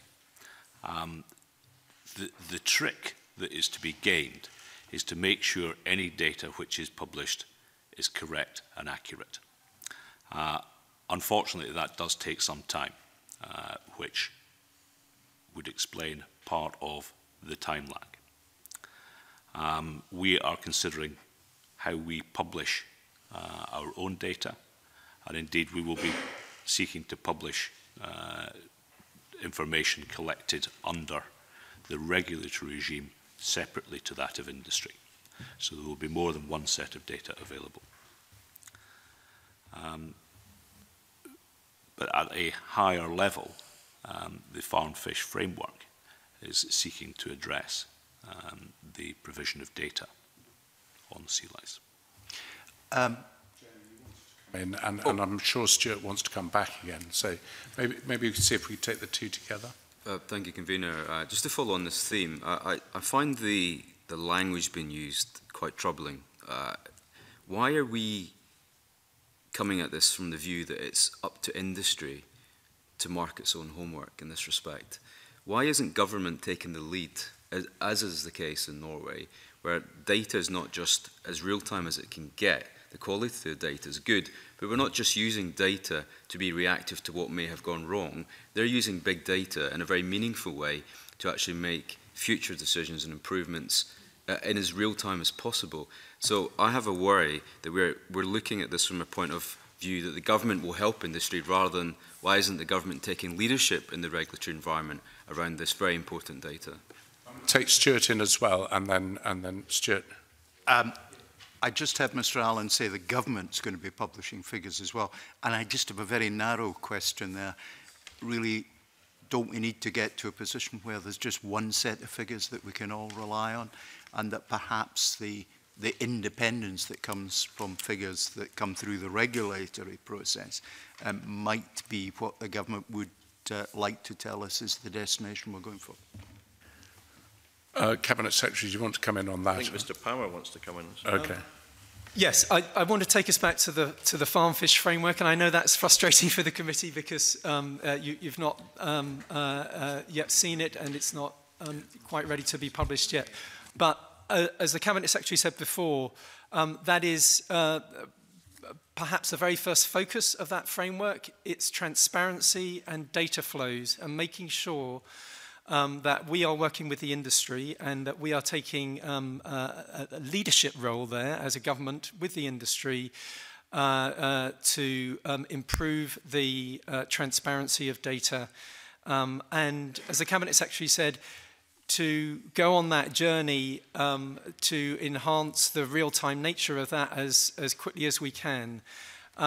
It's a big step forward that has recently been taken to get farm-level sea lice data on a monthly basis, which the industry have undertaken to provide and has just been provided in its first edition.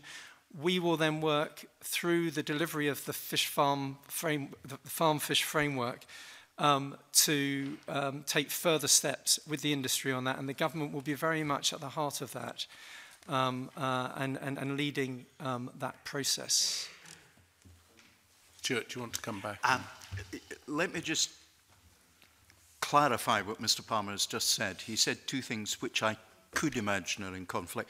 Government will be very much at the heart of that, and then immediately said government will be leading. Now, which is it? Because I think they're two different things.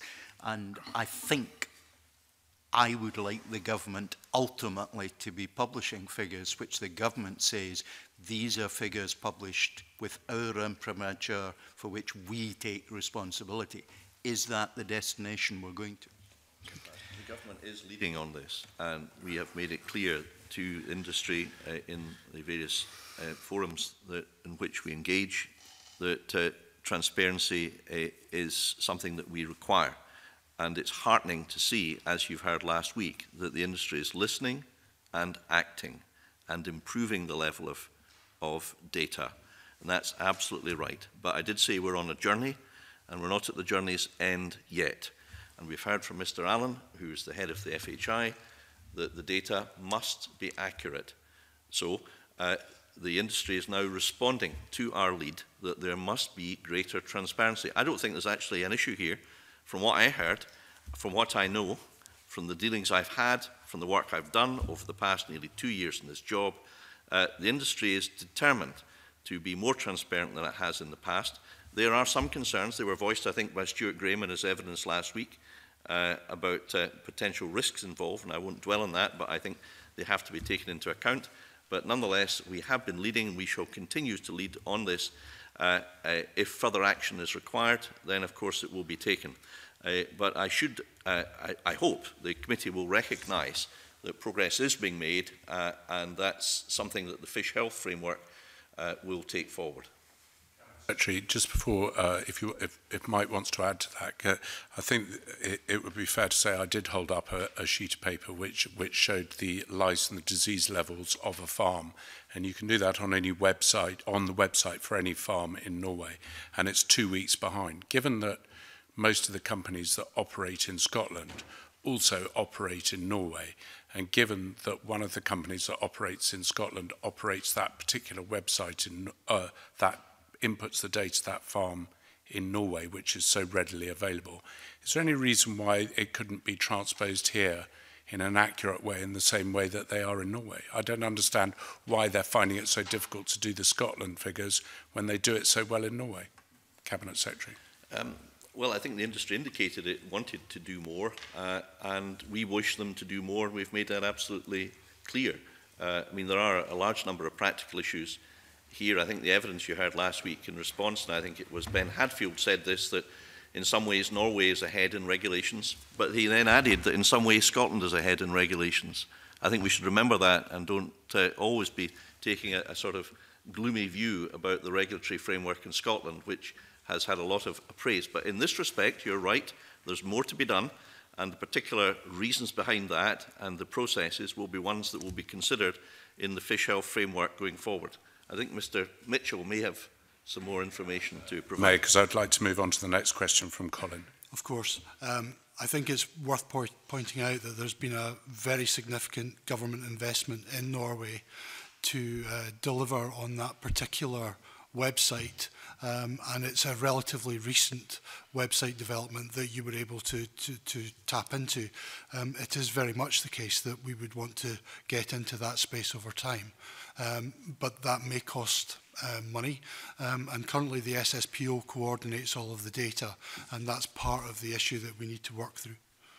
Thank you, Alastair. Colin, the next questions are yours. Thanks, Convener. Can I turn specifically to the issue of sea lice trigger levels? The industry code of conduct, code of good practice suggests a trigger level of between 0.5 and 1 adult female lice per fish, but Marine Scotland's trigger level is for farms to only report sea lice to Marine Scotland at a level of 3 lice, and Marine Scotland only intervene at a level of 8 lice. That's obviously a lot higher than the Code of Good Practice, and it's a lot higher than, for example, the level set in Norway. So why is the trigger level by Marine Scotland so high, and what is the impact of having a higher level when it comes to that trigger? Scotland has never set trigger levels for sea lice, but instead the reporting and intervention levels in its compliance policy are used by the Fish Health Inspectorate, whose head, I think, probably would be best placed to answer this question, if that's in order, Convener. If I may, I will give you a very brief and rapid canter through the Aquaculture Fisheries Scotland Act. When it was introduced in 2007,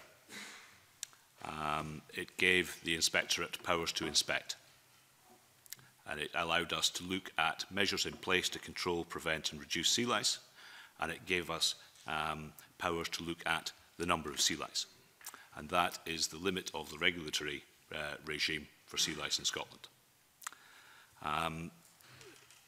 Coming forward a decade, we reviewed the policy in place which we considered with regard to satisfactory measures to control sea lice. In 2007, if you had access to all of the veterinary medicines, you were deemed to be compliant. You had satisfactory measures in place. We have reviewed that policy more with regard to how those measures can be demonstrated to be satisfactory. So actually seeing numbers increasing or decreasing. Under the previous regime, You could have a very high sea lice number, but still be compliant. Now we have required farmers to demonstrate that they can actually positively treat the sea lice numbers by reducing the number to an acceptable level. Something that you would wish to be aware of is that the Code of Good Practice and the regulatory regime seek to do something slightly different. So the numbers in place are different. If we look at the first decade of the delivery of the legislation, no warning letters, no enforcement notices were served. In 2017, we changed the policy and came to a demonstration of satisfactory levels. Where satisfactory levels couldn't be demonstrated, we have since served a number of warning letters and enforcement notices. I hope that is brief. To be honest, it doesn't really answer why you set the trigger level at the level it's set. It seems pretty arbitrary to me, and it is different. So why is that level set at the level of 3 lice and intervention at 8 lice? What's the basis for that level? Because it is obviously different from other regimes. The point at which we were considering the change in policy, and you have to bear in mind it predated the introduction of the policy, we considered the average and peak numbers of lice on farms in Scotland. And those that were not, there was an analysis carried out by Murray and Hall, which I believe a copy has been submitted, and they were the average numbers which were available at the time. We are seeking to review the policy in July, and it is most likely that those numbers will change significantly. Okay. And can I ask, based on those numbers that you currently use, how many times Marine Scotland have required a farm to take action based on those current trigger levels? The industry are very good at proactively managing their lice numbers. I have only served 1 enforcement notice in the last 10 months. Okay. And one of the piece of evidence that the committee received was to suggest that because SEPA effectively decide how many fish are allowed in a cage, that it's reasonable to say that they're in effect overseeing sea lice by default. Do you think that's a fair point? I think I would correct you in your terminology. SEPA don't decide the number of fish which are available in a cage. They set a maximum biomass which is acceptable to be on But do you think that's? Do you think that I'm quoting the evidence given to the committee last week by John Gibb? But yeah, SEPA effectively decide on the biomass at a site. So the accusation is that they, by default, are effectively setting the level of sea lice. I don't think I would agree with that. Okay. Colin is. Okay, the next series of questions from John. Yes, I think following on from that, I think if I got you correctly, Cabinet Secretary used a phrase which was something like divergent and inconsistent science, i.e. we're getting very different views from different sectors, and that's been very much the case in the whole question of disease and or lice being transmitted between farmed and wild fish. On the one hand, we've had people saying clearly things have got a lot worse and the fish have all vanished from the rivers because the fish farms are there. And other people have said, well, since the 1950s, the number of salmon has been declining in the rivers, so it's got nothing to do with the farms. So we're getting very opposite views on this issue. Do you have you made a decision on that? Have you got a view on that? Whatever. Well, the number of things. I mean, these are inherently difficult areas for science. I mean, on a very basic level, let us remind ourselves that what is happening under the surface of the sea. And therefore, it is, by its nature, not a straightforward thing to obtain evidence, visual evidence, as one can do where farming, for example, occurs on land. It's inherently difficult, and therefore, the task of marine scientists is, by its nature, not a straightforward one. When I refer to inconsistent evidence, I had in mind particularly the evidence in relation to the question of whether and what impact there is between farm salmon and wild salmon.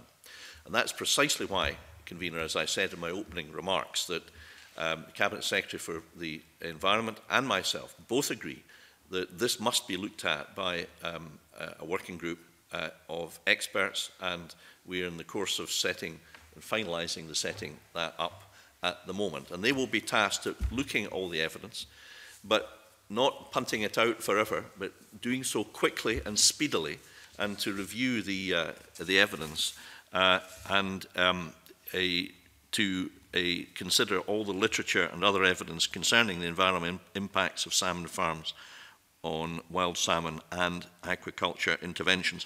You know, I've looked at this myself, obviously, with advice, and I think it is acknowledged that there are many, many factors which influence the health of wild salmon.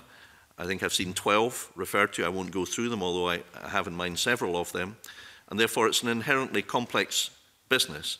But it's right that we get the best evidence, and that evidential approach and that report, the report that we get from the interactions group between farmed and wild salmon, is, I think, the sensible way forward to look at this. So that process was in train some time ago, and we are just about to set up the group. And I certainly want, and I know Rosanna Cunningham agrees with me, that this work will be completed as quickly as possible, precisely because of the divergence in some of the evidence that we have, and the lack of evidence actually about precise situation in Scotland, not least because in the West Coast some say there's insufficient salmon numbers in order to form reliable samples in providing that evidence base. But in the meantime, I mean, decisions are having to be made about whether farms grow, relocate, all of these kind of things, based on incomplete evidence, and maybe it will always be incomplete. Is it SEPA that we look to really look after that part of the planning process and the ongoing regulation process, or is it one of the other regulators? Well, I think the regulatory framework, the regulators, including SEPA and the planners, all have a role to play here, as does the industry. I mean, you heard Mr. Hadfield last week saying that particular regard has to be had at the time of the season when wild smolts go to sea from the salmon rivers. And so, you know, that's just one practical point that I would bring to bear. So the industry have a role to play, so does SEPA, and so do the planners. And in relation to, you know, the siting of future farms, plainly these issues have to be considered on the basis of the best evidence. And I think you did hear also in evidence from the industry a move away from the siting or location of fish farms in sea lochs, if you like, where wild salmon is particularly important, further out to sea. For example, the ones around the Isle of Rum, which I think Marine Harvest are looking. So there's a whole range of responses, that evidence-based responses, Convener, that are taking place at the moment. But there is more work to be done, and we're determined to do it as quickly as possible following the Eclair report and the work of this committee.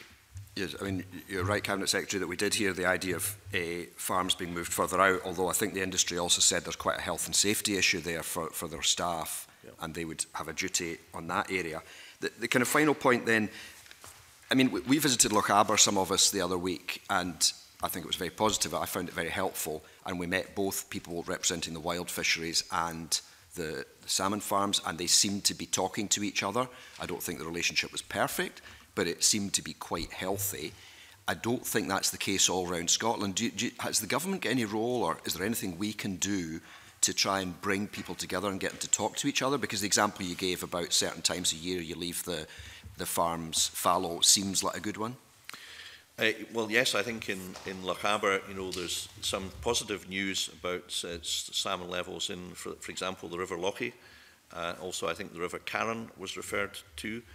So there's a different picture on, as I understand it, and I'm no expert. But to answer your question, I think, yes, it's very sensible to try to bring the wild salmon and the farm salmon sector together. It might be a bit of a challenge, but I think it would be extremely desirable, and maybe the committee might consider in its report how that could be done, whether it could be done. I think there's a cultural issue here of working together, all of us, to support marine activity, which seems to exist in Norway, but perhaps not quite so evident in Scotland. and perhaps a sense that the conflict between various groups is really too tense and not really proportionate to the discussions which we should be having, in which everybody should be seeking to coexist and finding and adopting best practice. And I would like just to stress in that regard, Convener, that the interactions group that I've referred to will have wild fish interests on it and represented. You know, so we want all the relevant voices around the table, not only those of the farm sector. Thank you, Cabinet Secretary. Graham Day, I'd like to bring you in at this stage, if I may. Thank you, Convener. Just a small point. In terms of developing our knowledge base, Cabinet Secretary, do you accept that we perhaps need to better understand the migratory routes of wild fish? And if and when we get to that point, use that as a basis for planning where fish farms should go, i.e. keep them well away from those routes? It strikes me that's perhaps a common sense approach. I think it's certainly a common sense approach, and it's an easy to enunciate in principle. I think the interactions group will look at that. I don't know if in fact they will be looking at that issue to see what more can be done about that. Just to ask a quick question, and also to concur with the views of John Mason about Loch Aber, which I know from personal experience there is a very good relationship, or at least a relationship between the wild fishery sector and the fish farming sector. But my point is a bit more general than that. The Eclair Committee noted that a lot of focus is often on fish farming at sea, and that freshwater fish farming perhaps gets slightly ignored. Can the Cabinet Secretary reassure me that freshwater fish farming is on his radar, as it were, and the environmental impacts of freshwater fish farming are being considered? True. Yes, I can, and yes, we've had meetings and attention given to that. I think maybe would Charles you have more information on this, Charles? Freshwater salmon aquaculture is the issues, the sort of high-level issues, are treated in a very, very similar way to salmon farming in the marine environment. So development would still be considerate of the environment, the requirements for environmental impact assessments, the discharges from which are still regulated by SEPA, the disease issues are still regulated by ourselves, and the natural heritage impacts or potential impacts are considered by SNH at the planning stage. Okay, we'll move on to the next question. Richard, that's you. Convener. One of the concerns of the Eclair Committee was the volume of waste discharged from fish farms. The industry wishes to double production, but with that aim there may be more waste, Cabinet Secretary. SEPA has now issued this committee with an updated policy response further to the attendance at committee on 18th April, and I'll read part of it. Changes we will be making to the way we regulate emissions of organic waste will A. Deliver a step change in the scientific monitoring and modelling of organic waste releases into the marine environment. B. Help fish farm businesses locate their operations where the sea has the necessary environment capacity to accommodate the scale of production they're planning, and exposed parts of the coast with strong tides can quickly dilute and disperse organic waste. Do you agree with SEPA's policy statement, and should some, as you're saying, and I would support, and should some farming organisations now consider relocation to doubling their output? To that, Cabinet Secretary, I should actually point out that this evidence was delivered to the committee late last night. So those people that have waded through, I think it's the 162 responses which are still rising, which I will claim to have done formally today. I haven't had a chance to consider this, and not all of the committee have had a chance to consider it. So, Cabinet Secretary, you may well not have seen it unless they gave you advance. I commend Mr Lyle on his diligence, and I was being diligent, but in other ways, both last night and from quite early this morning, and I became aware at 10:15 that SEPA had issued this extra information by which time it was rather late in the day to read through it. But I mean, plainly, these are important matters, and we respect the work that SEPA does as a regulator. The issue of waste was rightly highlighted by Claire.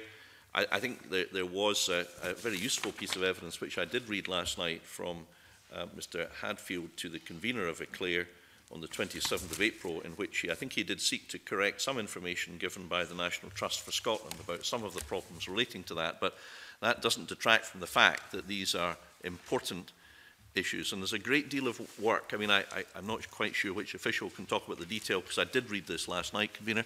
But there's a lot of different types of work done to test waste, to control, to prevent waste from occurring in the first place, to deal with the deposition and the location of farms, to consider the fallow periods.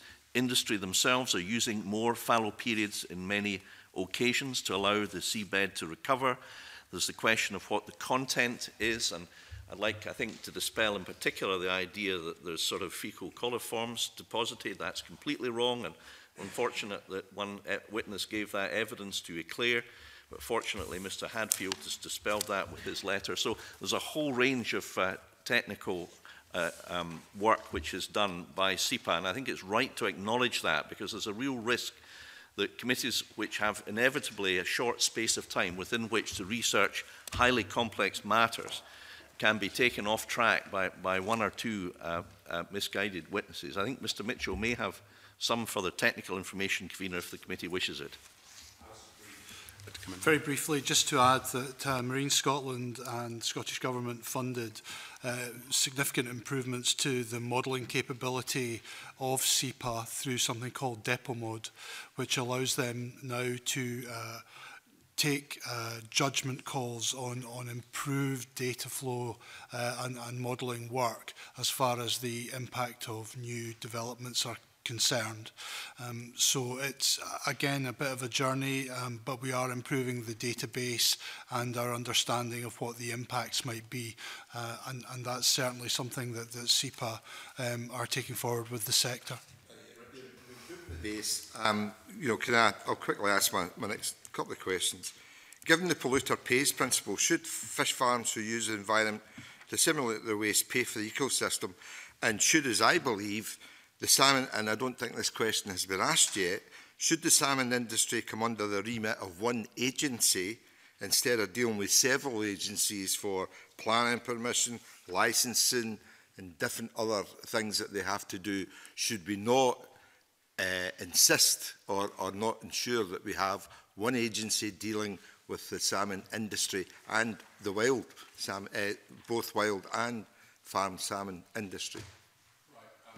Before we answer that question, Mr. Lyle, you have just asked a question that Mr. Rumbles was going to ask later. So I'm going to suspend the question on regulatory framework because that comes later. So I'm sorry at this stage, if you were ready to answer it, you'll get a chance to answer it later. Could you go back to the original question that Mr. Lyle answered, that given the polluter pays principle, Cabinet Secretary? Well, plainly, industry are responsible for their actions on a general level, but I mean, the whole point of the regulatory framework is to, the code of practice, the whole point of the overall thorough nature of the environmental assessment and the technical rules about operating and managing fish farms is to prevent serious issues arising in the first place. I mean, in terms of technical legal arguments, I think I would like to, to say that we would need to look at specific instances, but in general, of course, the industry are responsible for their activities. I don't know if any official can add anything more specific to that. Alastair. Only to add that I think Anne Anderson in her evidence did acknowledge that the SEPA charges were proportionate to the work at hand with any particular farm or organisation company. So there is an inherent polluter pays, if you will, within that context. The natural lead on to that is Kate with your next question. A brief question on closed containment, land-based closed containment.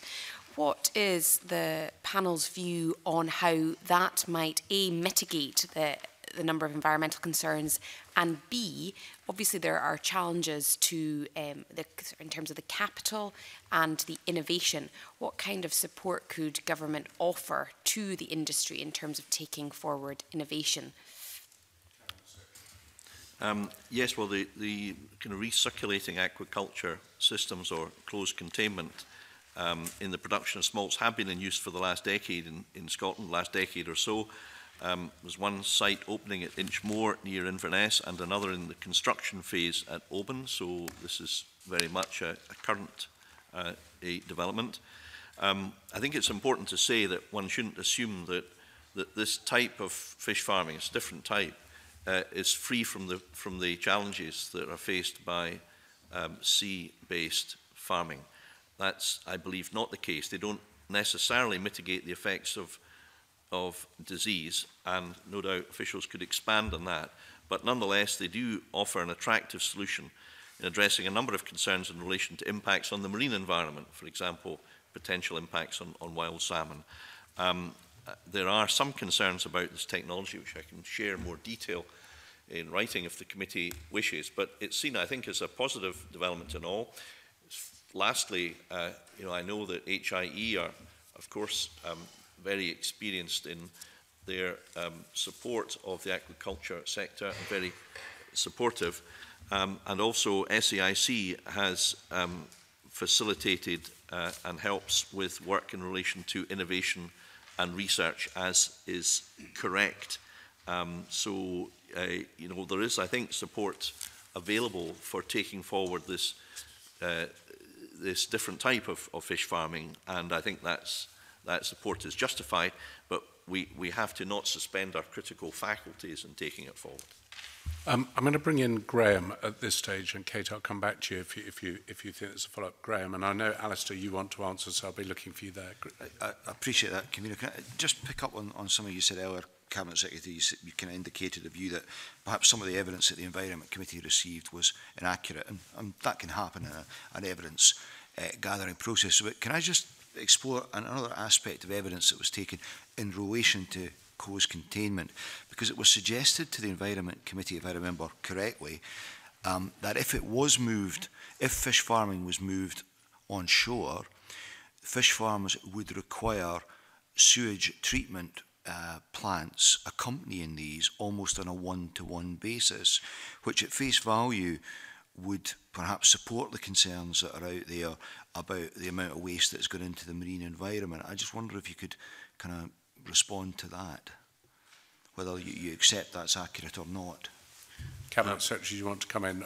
Well, it's a relatively, it's not such a prevalent activity as sea farm salmon, so I don't have a specific answer to that question. I don't know if officials can, but we could certainly get back to the member. I mean, I have lots of information here about potential areas which need to be looked at, but they don't really answer Mr. Day's question. I don't know if if officials can add anything, or we could write to you, Mr. Day, and yourself, Convener, with that information, if that's in order. Yeah, I think all I wish to observe is that this is very, very cutting-edge technology. So it's still being trialled and prototyped mainly in Norway. So I think it's quite speculative at the moment in terms of the assessments of what kind of infrastructure would need to be put around closed containment functions and plants.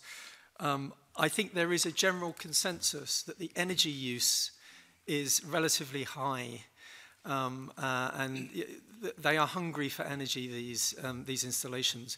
And I think in terms of therefore the impact on energy, that's quite a serious consideration to be had. But I think further work still needed, and when we talk to the sector, they are very, very interested in these developments, but they are all clearly of a view that we're not quite yet at the stage where it can be rolled out at a kind of industrial scale. It's still in the prototype phase.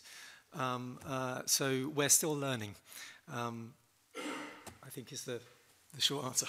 Cabinet Secretary, I think the committee would like to take you up on the offer to receive a written submission on this, because there are evidence within the submissions that we've received to the committee's inquiry relating to closed containment, and therefore further information I'm sure would be extremely helpful.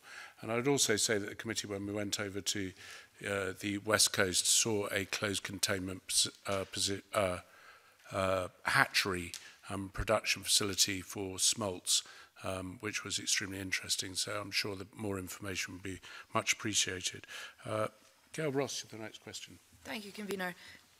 We've heard that the US are bringing in regulations by 2022 that if we keep shooting seals, we will potentially lose access to a very lucrative market that in 2017 was worth £193 million.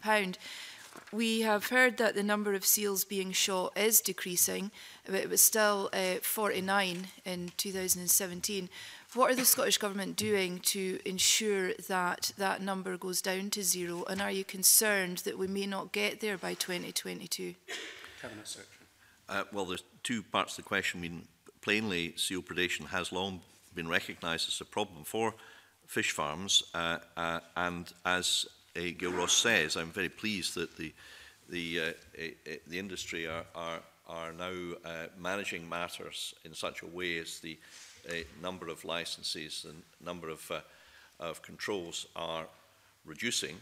I think it is relevant to say that this is an area where technology can play and is playing a part in using sonar devices to scare off seals. The use of technology is an exciting area of aquaculture which offers opportunities for economy, but also actually to do things which everyone would agree would be terrific, namely to eradicate the need to control any seals at all. The second part of the question relates to the impending deadline imposed by the USA in terms of this matter, and I can say that, you know, obviously my officials are looking at this very carefully to understand exactly what these requirements in fact mean, and to make sure that that we understand them first and then consider how we deal with them.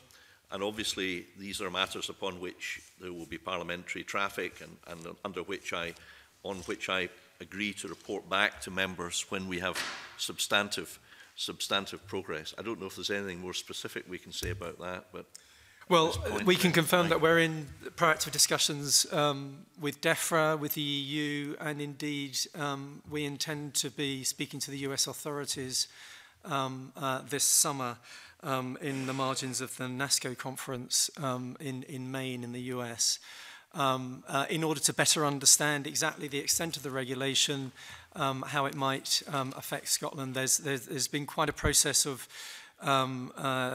securing absolute clarity on exactly how it will impact, and clearly planning for that and ensuring that Scotland is ready for whatever the impact of the regulation will be.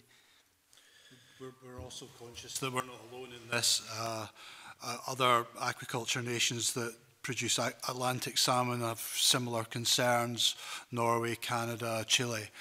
So we are in dialogue with them too, so that we are all comfortable with what the US regulations mean. Cabinet Secretary, you mentioned the use of acoustic deterrent devices. How are these currently regulated in Scotland? Well, they have been used for many years to deter seals from attacking fish farm cages, which is a good thing. And that has, I think, played a part in seeing a reduction in the number of seals having to be controlled. And for example, there's been a reduction of 80% in the seals controlled under licence since the licensing was actually introduced in 2011. And the research suggests that some ADDs might result in significant disturbance for particular cetacean species. So in terms of regulation, Marine Scotland Science have been asked to review this science with a view to providing advice to inform future policy on their use. Okay. Thank you. John, the next question is yours. Thanks very much, Convener. And it's moving on to the subject of accreditation. Now, we did a video conference with the Aquaculture Stewardship Council, and they told us that I think one farm was accredited in Scotland. We've since learned that they've got issues with freshwater farming, and certainly Marine Harvest told us they were going to try and work through that. Since then, I mean, I'm aware of SSPO Code of Good Practice, Label Rouge, the Global Aquaculture Alliance Best Aquacultural Practices, the Global GAP, RSPCA. I believe some of the supermarkets do their own accreditation. I have to say, I find this a somewhat confusing picture, and if I went out to the shop and bought a bit of salmon, I wouldn't know where to start. Does the government have a view on accreditation and where we should be going with this? Well, I did hear previous evidence that suggested that it is somewhat complex and also costly, and I think one of the companies last week did mention a figure, a not inconsiderable amount of money that they invest in this, and rightly so, because we want to have the accreditation to ensure consumer protection and continuing confidence in consumers. I think Mr. Palmer can provide a little bit more information, though. Well, as I think you heard last week from the sector, there are many different forms of accreditation, and the companies in Scotland signed up to a number of them. It's not something which the government has taken a role in. This is very much a feature of the commercial relationship often between a producing company and the retailers. And it's clearly something that we as a government would be are supportive of in terms of encouraging our companies always to go beyond the bare statutory minimum, if you like, and to enhance that through different certification schemes, which is often what the retailers require of the producing companies. I know that you weren't able to attract any retailers to come and give evidence to you, but I think you would need to speak to them about their particular logic. The one thing that we do find interesting about the Aquaculture Stewardship Council certification is that it does appear to have a remit that goes into the interactions with wild fish and wild salmon, and that's quite an interesting aspect of that particular scheme that seems to distinguish it from some of the other schemes. So that is something that we talk to the sector about and explore with the sector where they wish to go with those kinds of schemes, but we wouldn't prescribe to them on that.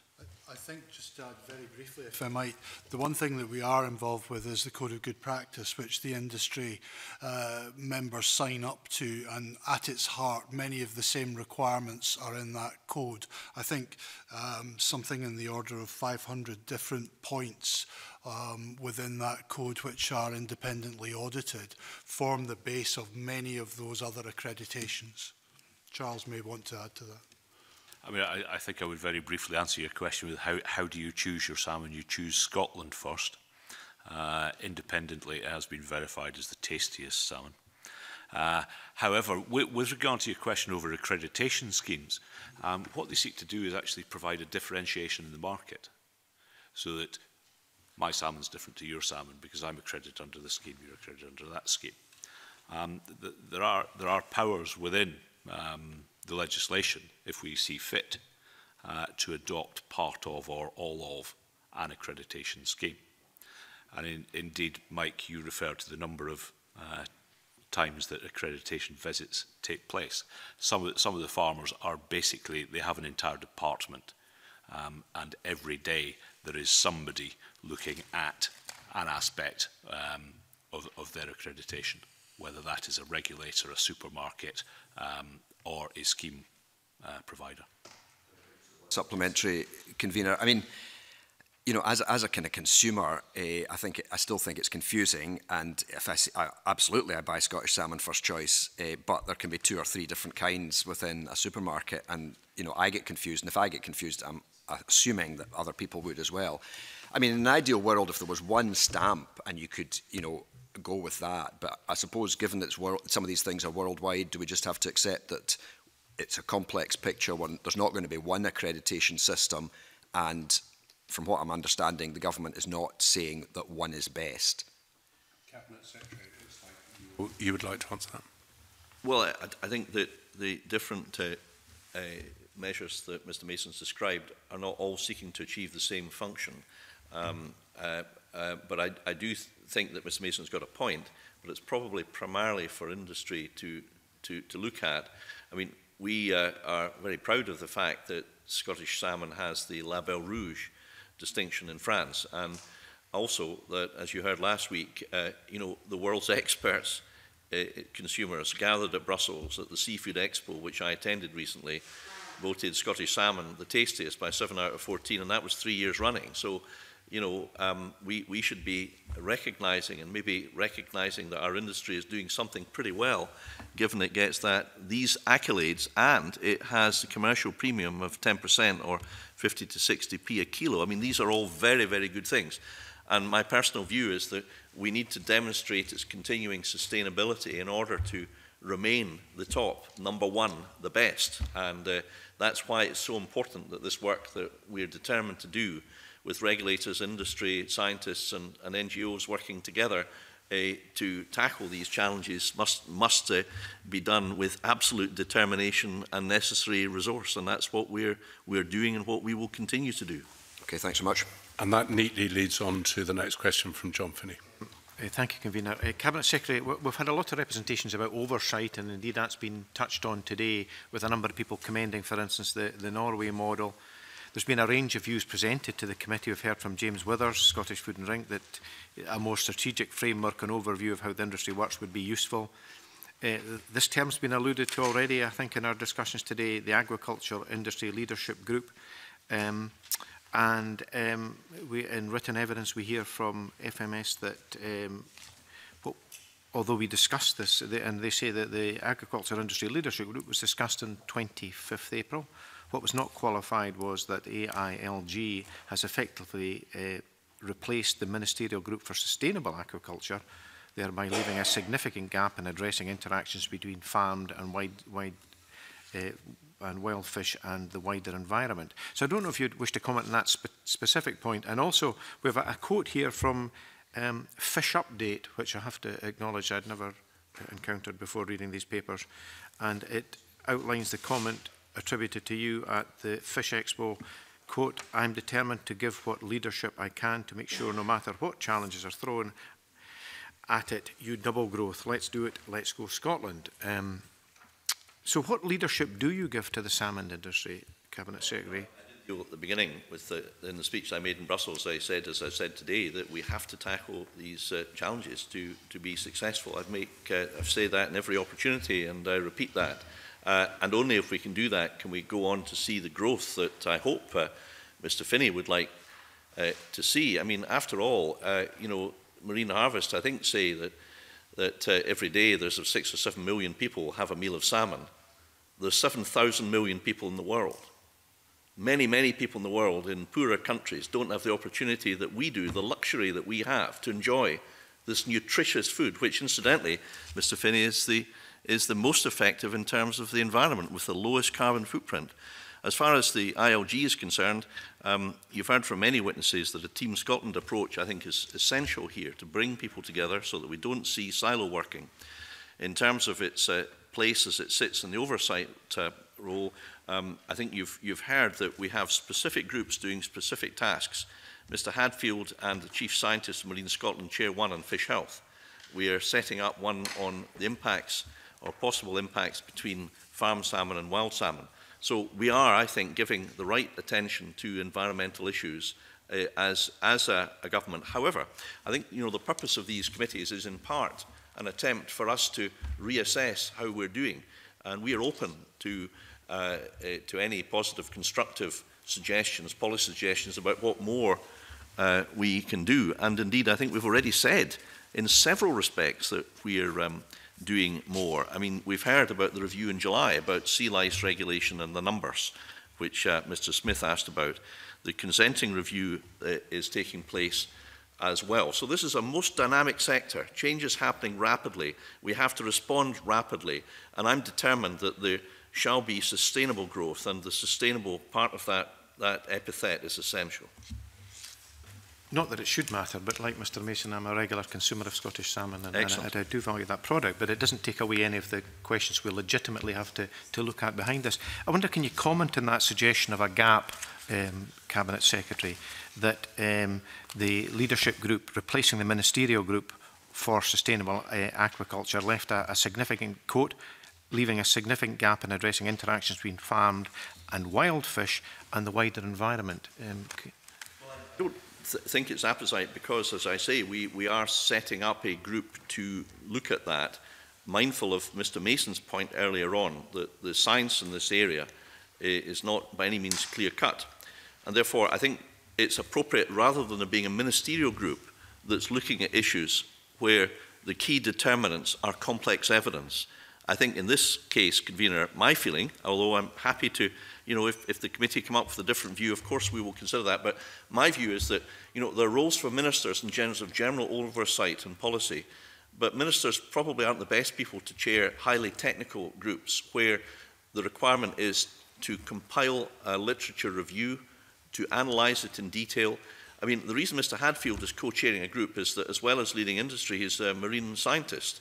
You know, it's horses for courses, Convener, and I hope and I want to assure Mr. Finney that we have the right approach, which is an inclusive, open approach, but using the right people to consider the right topics for analysis. And so much of this is based on science that plainly, rightly, scientists are co-chairing or chairing or being involved in the various groups that we have at the moment, considering important environmental matters. Okay, can I bring in Peter and then maybe come back to you, because Peter, I think you've got a supplement. Well, I have. It's about government leadership and what the government can do to help this industry to grow, and where it should grow. I mean, I think we all agree that there are some salmon farms that are in the wrong place, knowing what we know now. And to be fair, some salmon farms have actually shut down where they're in the wrong place because they're in mouths of salmon rivers or whatever. So what I'm looking for is a strategic overview from government as to where, you know, we see as being the correct place to expand this industry, and maybe where it isn't the correct place to expand. And there has been some work done, and I have a map here which shows work that was done, and this is from 2013. And, you know, the different colours show whether it's a good place to expand or not such a good place to expand. This work was done in 2013, as I say, funded by the government, but done by the Rivers and Fisheries Trust Scotland, rafts. But unfortunately, it appears that the funding for this work has now ceased. And there's nothing further to update this from as I say, the data that was produced in 2013. I believe, you know, a strategic overview from government as to where we would like to see more expansion in other areas where it is not so satisfactory. Something like the traffic light system that they have in Norway, the red, green. You know, if you're in a green area, you can go ahead and expand. If you're in a red area, there's no way you can expand further in that area. So a strategic overview of where we would like to see expansion in other areas where maybe we should draw back. Why isn't the government continuing that work? Because obviously some was done, but nothing's happened since 2013. Well, I was thinking Mr. Chapman started off well, and I did agree with much of what he said at the beginning. I mean, for example, that, you know, some salmon farm locations have been moved precisely for the reasons that Mr. Chapman mentioned. And a lot of work has been done on this. I think where I would respectfully disagree is to suggest that that work came to an abrupt halt. That's not the case, and I think Mr. Mitchell is about to explain why. So I think the map that you've shown is from a project called MyApp, which was done at that time, and it completed its work, and that was the outcome and the output indeed.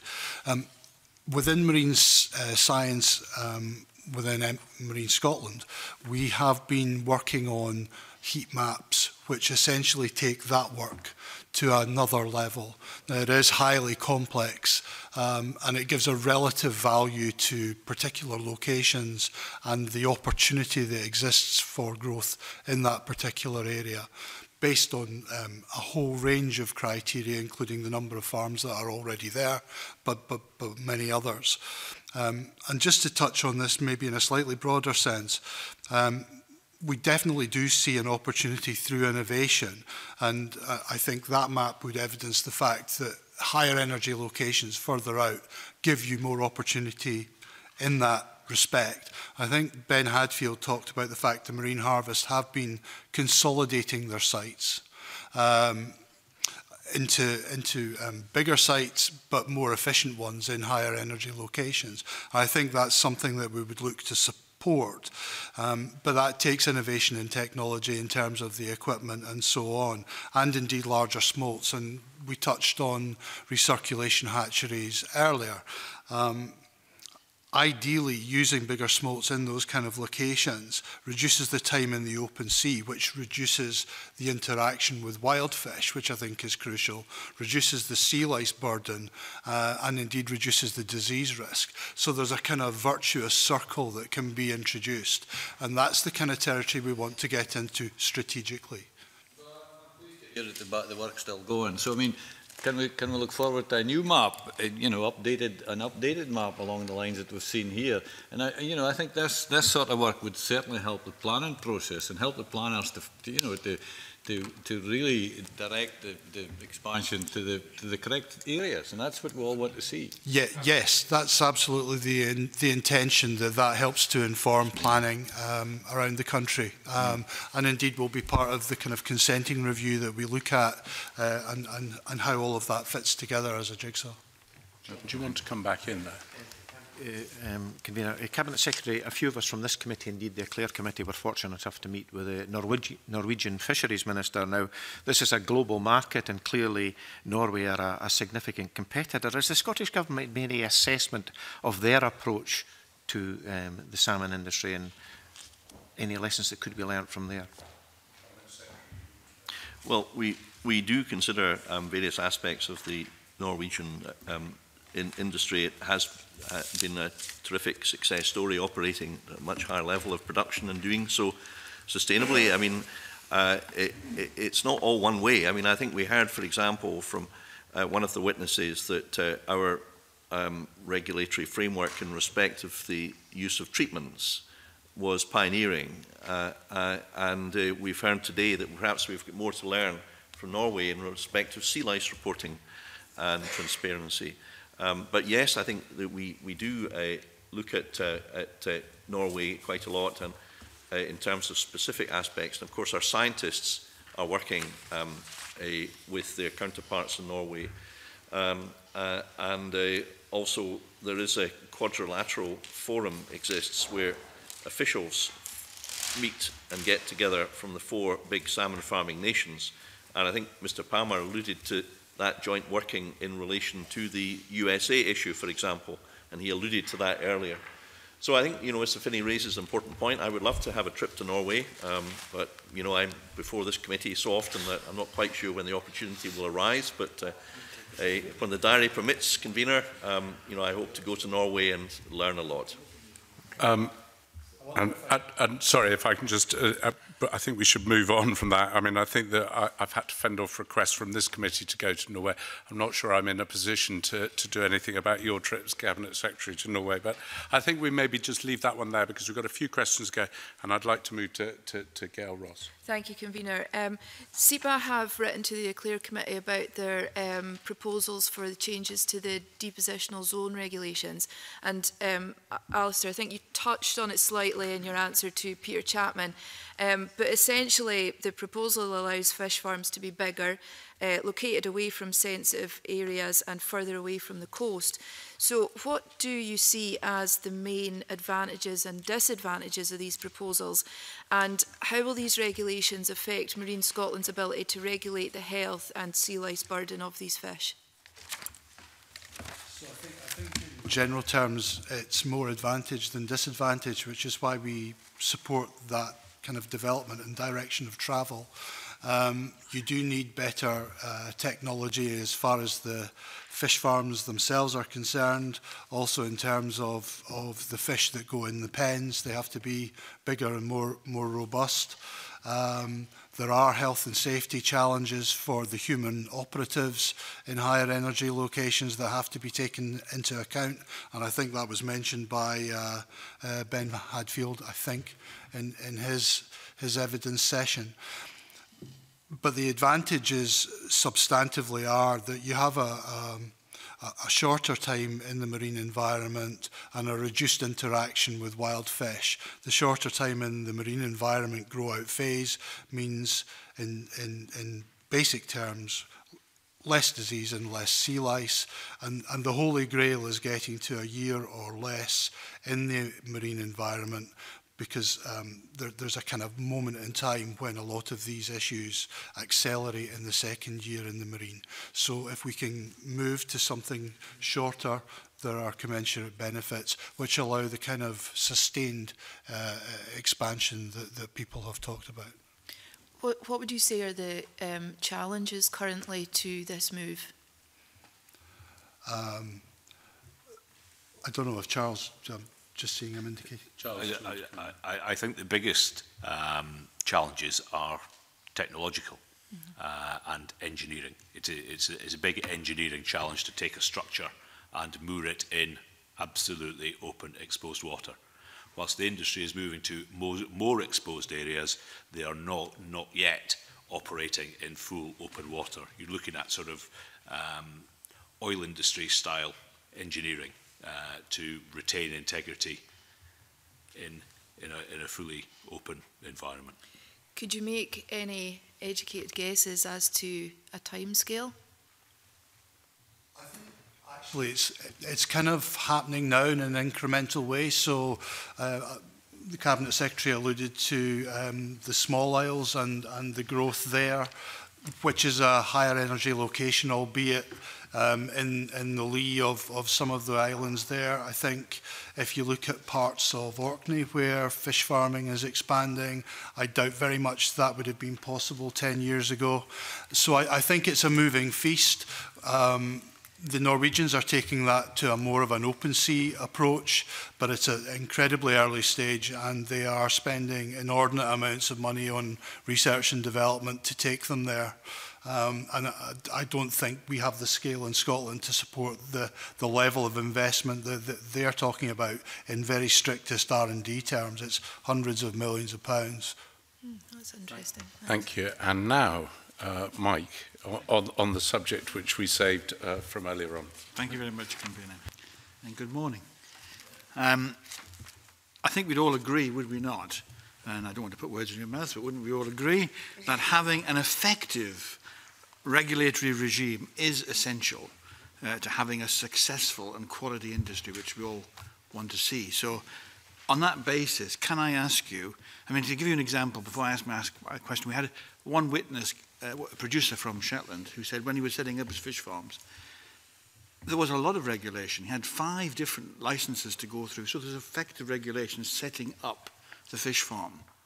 But we had another witness come to us and say, well, actually, this industry is self-regulatory. Because once it's set up, once it's going, where's the regulation? And so, really, do you accept that the complexity of the regulation, including gaps in regulation, you know, different regulators doing their own little, well, their own big job,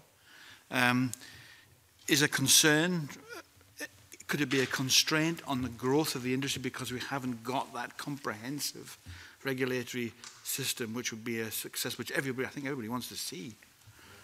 Well, I think Mr. Rummels makes a lot of good points. I don't think he inserted any words in my mouth, so far as I can see, but I think you make a number of points which I hope are relevant to that. I mean, firstly, we do have a regulatory regime which is held in high regard internationally and has a high degree of statutory underpinning. And if we didn't, I don't think we would have got the label rouge and the accolades and the premium that I talked about earlier. But we can't rest on our laurels. So I'm keen to, always keen to review and reduce regulatory burden wherever possible, where it is disproportionate and where it doesn't meet the principles of better regulation as set out by a better regulation group, of which Mr. Rummels will be well aware.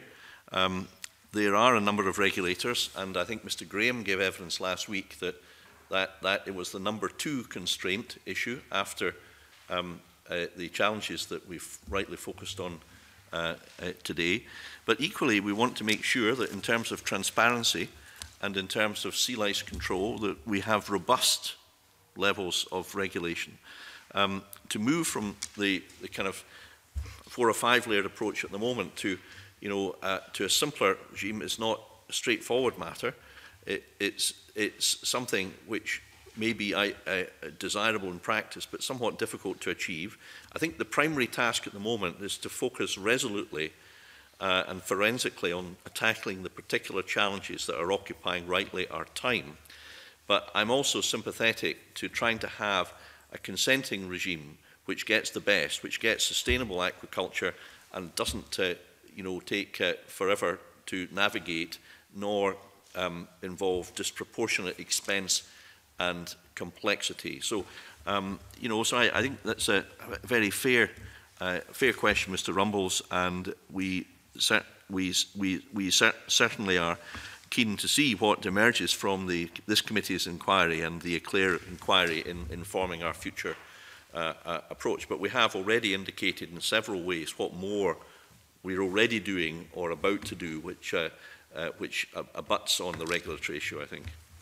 When we had the regulators in, and I mean, I asked them, particularly SEPA, in response to the Environment Committee's quite stark criticism, particularly of SEPA in this whole process. And to be fair to SEPA, they said they were operating within the rules set down by them. I mean, I don't think anybody's talking about setting up a new regulator to regulate the whole industry. But would it not be best to say give SEPA a different framework to work within? In other words, to give it a lead role in which it can perhaps coordinate the other regulators around it, so that, as I say, we're not talking about, I don't think we're talking about, and I don't want to preempt anybody on the committee, but I don't think we're talking about recommending a new regulator, but we think there's a gap there which will be a constraint to the industry, and we want to see that industry succeed. I'm sympathetic to that, but if you think about it, the planning authorities are there to issue licenses and planning permissions. SEPA is there to protect the environment. They have different functions.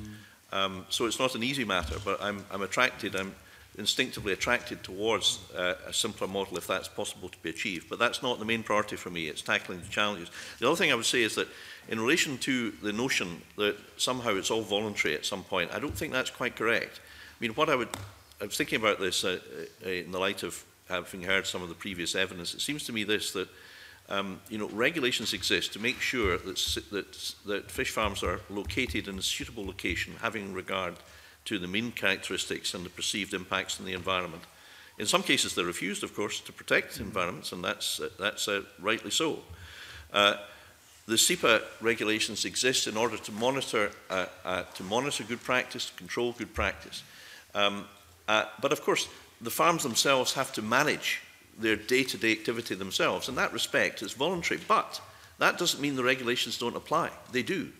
Because, for example, if the levels of sea rice exceed a certain level, then they have to report them. And they also have to continuously observe and implement and obtemper regulations. So there's a duty to do specific things, like reporting, and there's a duty to abide by good practice, which continually exists. So thinking about this, I don't think it's correct to say that there's a huge swathe of fish farm management that is completely unregulated. It is regulated, but we have to let at some point the managers get on with their job on the basis that they have, as we do, an interest in pursuing the highest standards of sustainability, and they have an economic interest in minimising problems as well. Okay, Richard. Yeah, the question I was asking earlier, and it wasn't in regard to regulation, it was regard to regulation, so the government regulates, local councils regulate, SEPA regulates, HIE regulates, Marine Scotland regulates, Crown Estates can regulate. So the point I was making earlier was, and we have not discussed it, not done it, I'd like your view on it, because I didn't get the salmon producers' view on it, although some of them privately said yes. So why should we not have a sole agency to take the Scottish salmon industry to the next level? Why shouldn't we have one agency, one fit, and that's where they go to? Well, I think that provided the sustainability challenges can be met, it will be possible for the industry to develop and grow. And I don't think that the lack of a single agency will prevent that. I don't think it's a blockage. I think in theory it's an attractive idea. I'm attracted to it in theory, but in practice, as I pointed out in my last answer, and I hope I made the point reasonably clearly, the regulators do different jobs. It might be simpler to have one fresh regulator, but you know, the SEPA does a job across the whole of the environment, and it's got a group of experts that assist in that task. I should say that SEPA's remit is a matter for the Cabinet Secretary for the Environment, so it doesn't fall within my direct purview. So, you know, I think I should perhaps defer to her in that regard. But whilst I'm attracted in principle to the idea of a one-stop shop, I think in practice it would involve dismantling the whole framework of planning and regulation in the country. And I think rather than pursue that approach immediately, I think we should focus on the task in hand of the consenting review, the wild-fish interactions, the fish health framework. And I'm reasonably confident, Convener, that as we do focus on that in the next 12 months, we will continue to see the improvements that you heard about last week that are coming through from massive investment by our companies. We want to bring up the standard of the lowest to the standard of the best, and we want to continue the investment in science of SAIC, which is absolutely crucial, I think, to Scotland's success story. And we want also to try out innovative methods as well, something we haven't perhaps touched on, as they're doing in Norway, and invest in that too, but guided always by a robust approach in protecting the environment. Okay, and I'm going to bring in Graham Day. I'm sure he's got a small question on that. Thank you, Convener. It was just an observation on this issue, because whilst on one level this is quite an attractive idea to reduce the number of regulators, there is actually, I think, a jurisdictional issue here beyond ministerial portfolios, which is that one of the agencies, the body that regulates the transportation of dead fish, which has attracted a lot of negative publicity, and rightly so, is actually a UK government agency. I think I'm right in saying that. It's the, I think it's APHA, or APHA, the Animal, Plant and Health Association. I think Mr Day is quite correct that it has the regulatory role in respect of the transportation issue.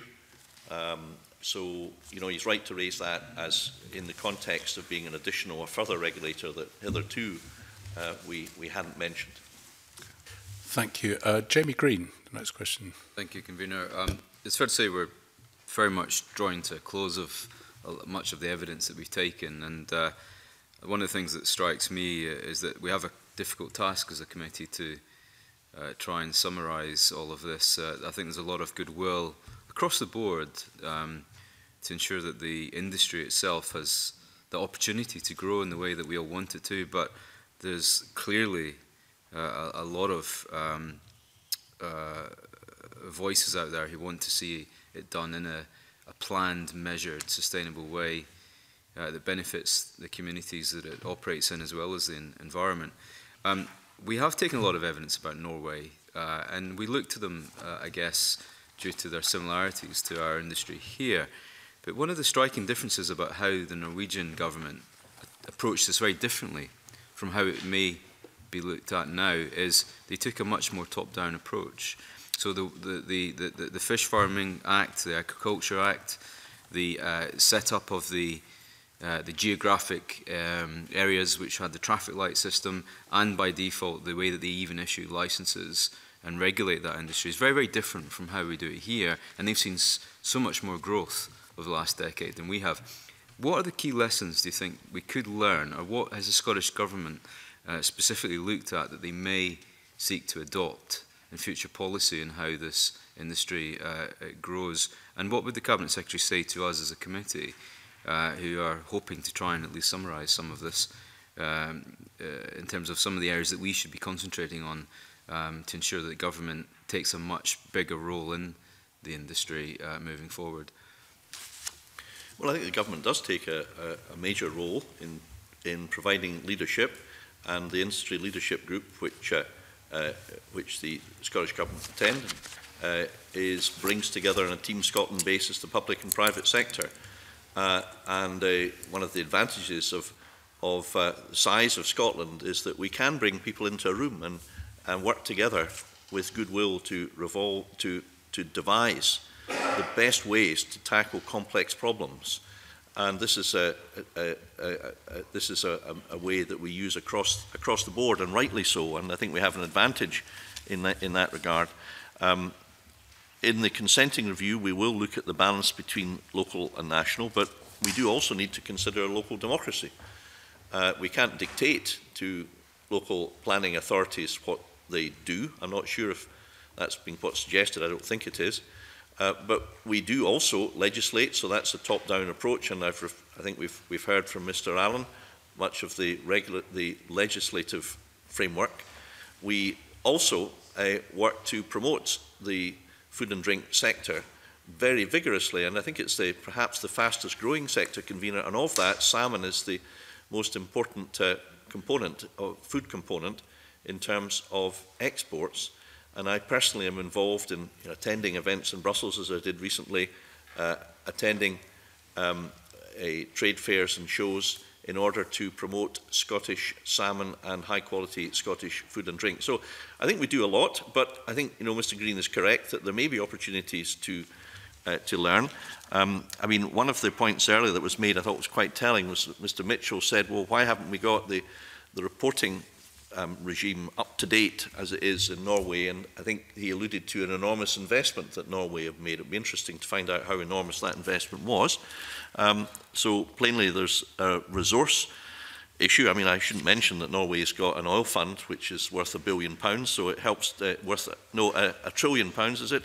Sorry, it's so large that, but I mean, plainly it's invested from oil to be able to diversify into other ways, so it makes it easier to find the money to do things such as Mr. Mitchell referred to. Going back to specifics, they have a green licence system where the fee is reduced for companies that trial new technologies, whether that's closed containment or some other form of dealing with sea lice or other challenges. So I think that's one example where we can maybe incentivise innovative suggestions and models, innovative for best practice in the environment, or trialling new methods and technologies with a lower fee. I'm very keen to adopt that sort of lever in government. And if this committee, I mean, rather than sort of general statement that Norway is brilliant and Scotland is not brilliant or whatever, if the committee can identify specific examples of where you believe that we could learn more from Norway, of course, I'm happy to follow that up, and that might justify my trip to Norway as well. Jamie, would you like to come back? That leads nicely into my final question, and that's a very specific thing that Norway does very differently from here, and that's the issue of licences. Licences are issued and released in tranches, both at a fixed price cost, but also via an auction process. It generates substantial amounts of revenue, in essence, to the Norwegian government, but the majority, the lion's share of that is devolved to the coastal communities that it benefits. Around 80% of the revenue goes to the coastal community municipalities. Has the Scottish Government given a lot of thought to the concept that they may introduce some form of auction processes to these licences, which, as is the case in Norway, don't just benefit large operators with deep pockets, but also have the ability for smaller, newer producers and operators to participate in those auctions as well, and what thought they have given to how that may be achieved, either via legal means, regulatory means, or indeed legislation itself.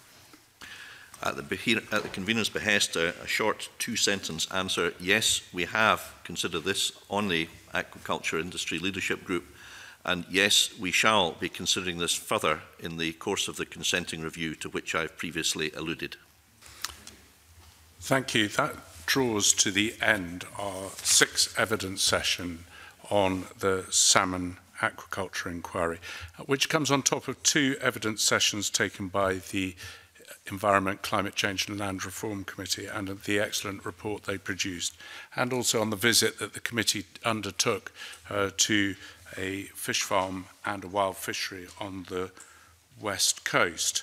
There seems to be some areas of common ground, and I was trying to work them out, that both sides accept that there are hazards with the operations out there, not only to the environment, but also to fish, and there's an acceptance to manage it.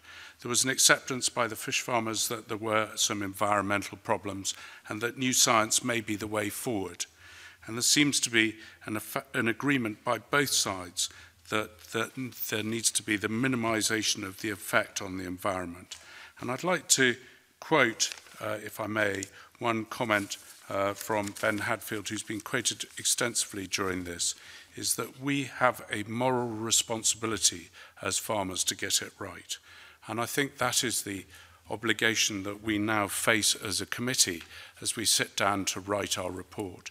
We have the moral obligation to consider all the evidence that we've been given. And I think the evidence we've been given, not only in committee stage, but also the written evidence submissions that have been given to us, has been quite excellent and very detailed in some cases. The committee would welcome the information from SEPA regarding the sector framework that we're looking forward to receiving. And the sooner we have that, the more we will be able to consider it within our report. And indeed, the Cabinet Secretary mentioned other activities that are going on and that he is leading regarding the fish health framework. And again, if that could form part of our report, it would also allow us to consider the whole industry and the whole issue that we've been considering as a round. So I would like to say that although we've now finished our evidence session, the difficulty now will be producing the report. And I'm sure as a committee, we look forward to that. So thank you, Cabinet Secretary, for the evidence you've given today. Thank you, Charles and Mike and Alastair, for the evidence that you've given. And I'd now like to suspend the meeting while we allow the witnesses to, for the witnesses to leave. Thank you.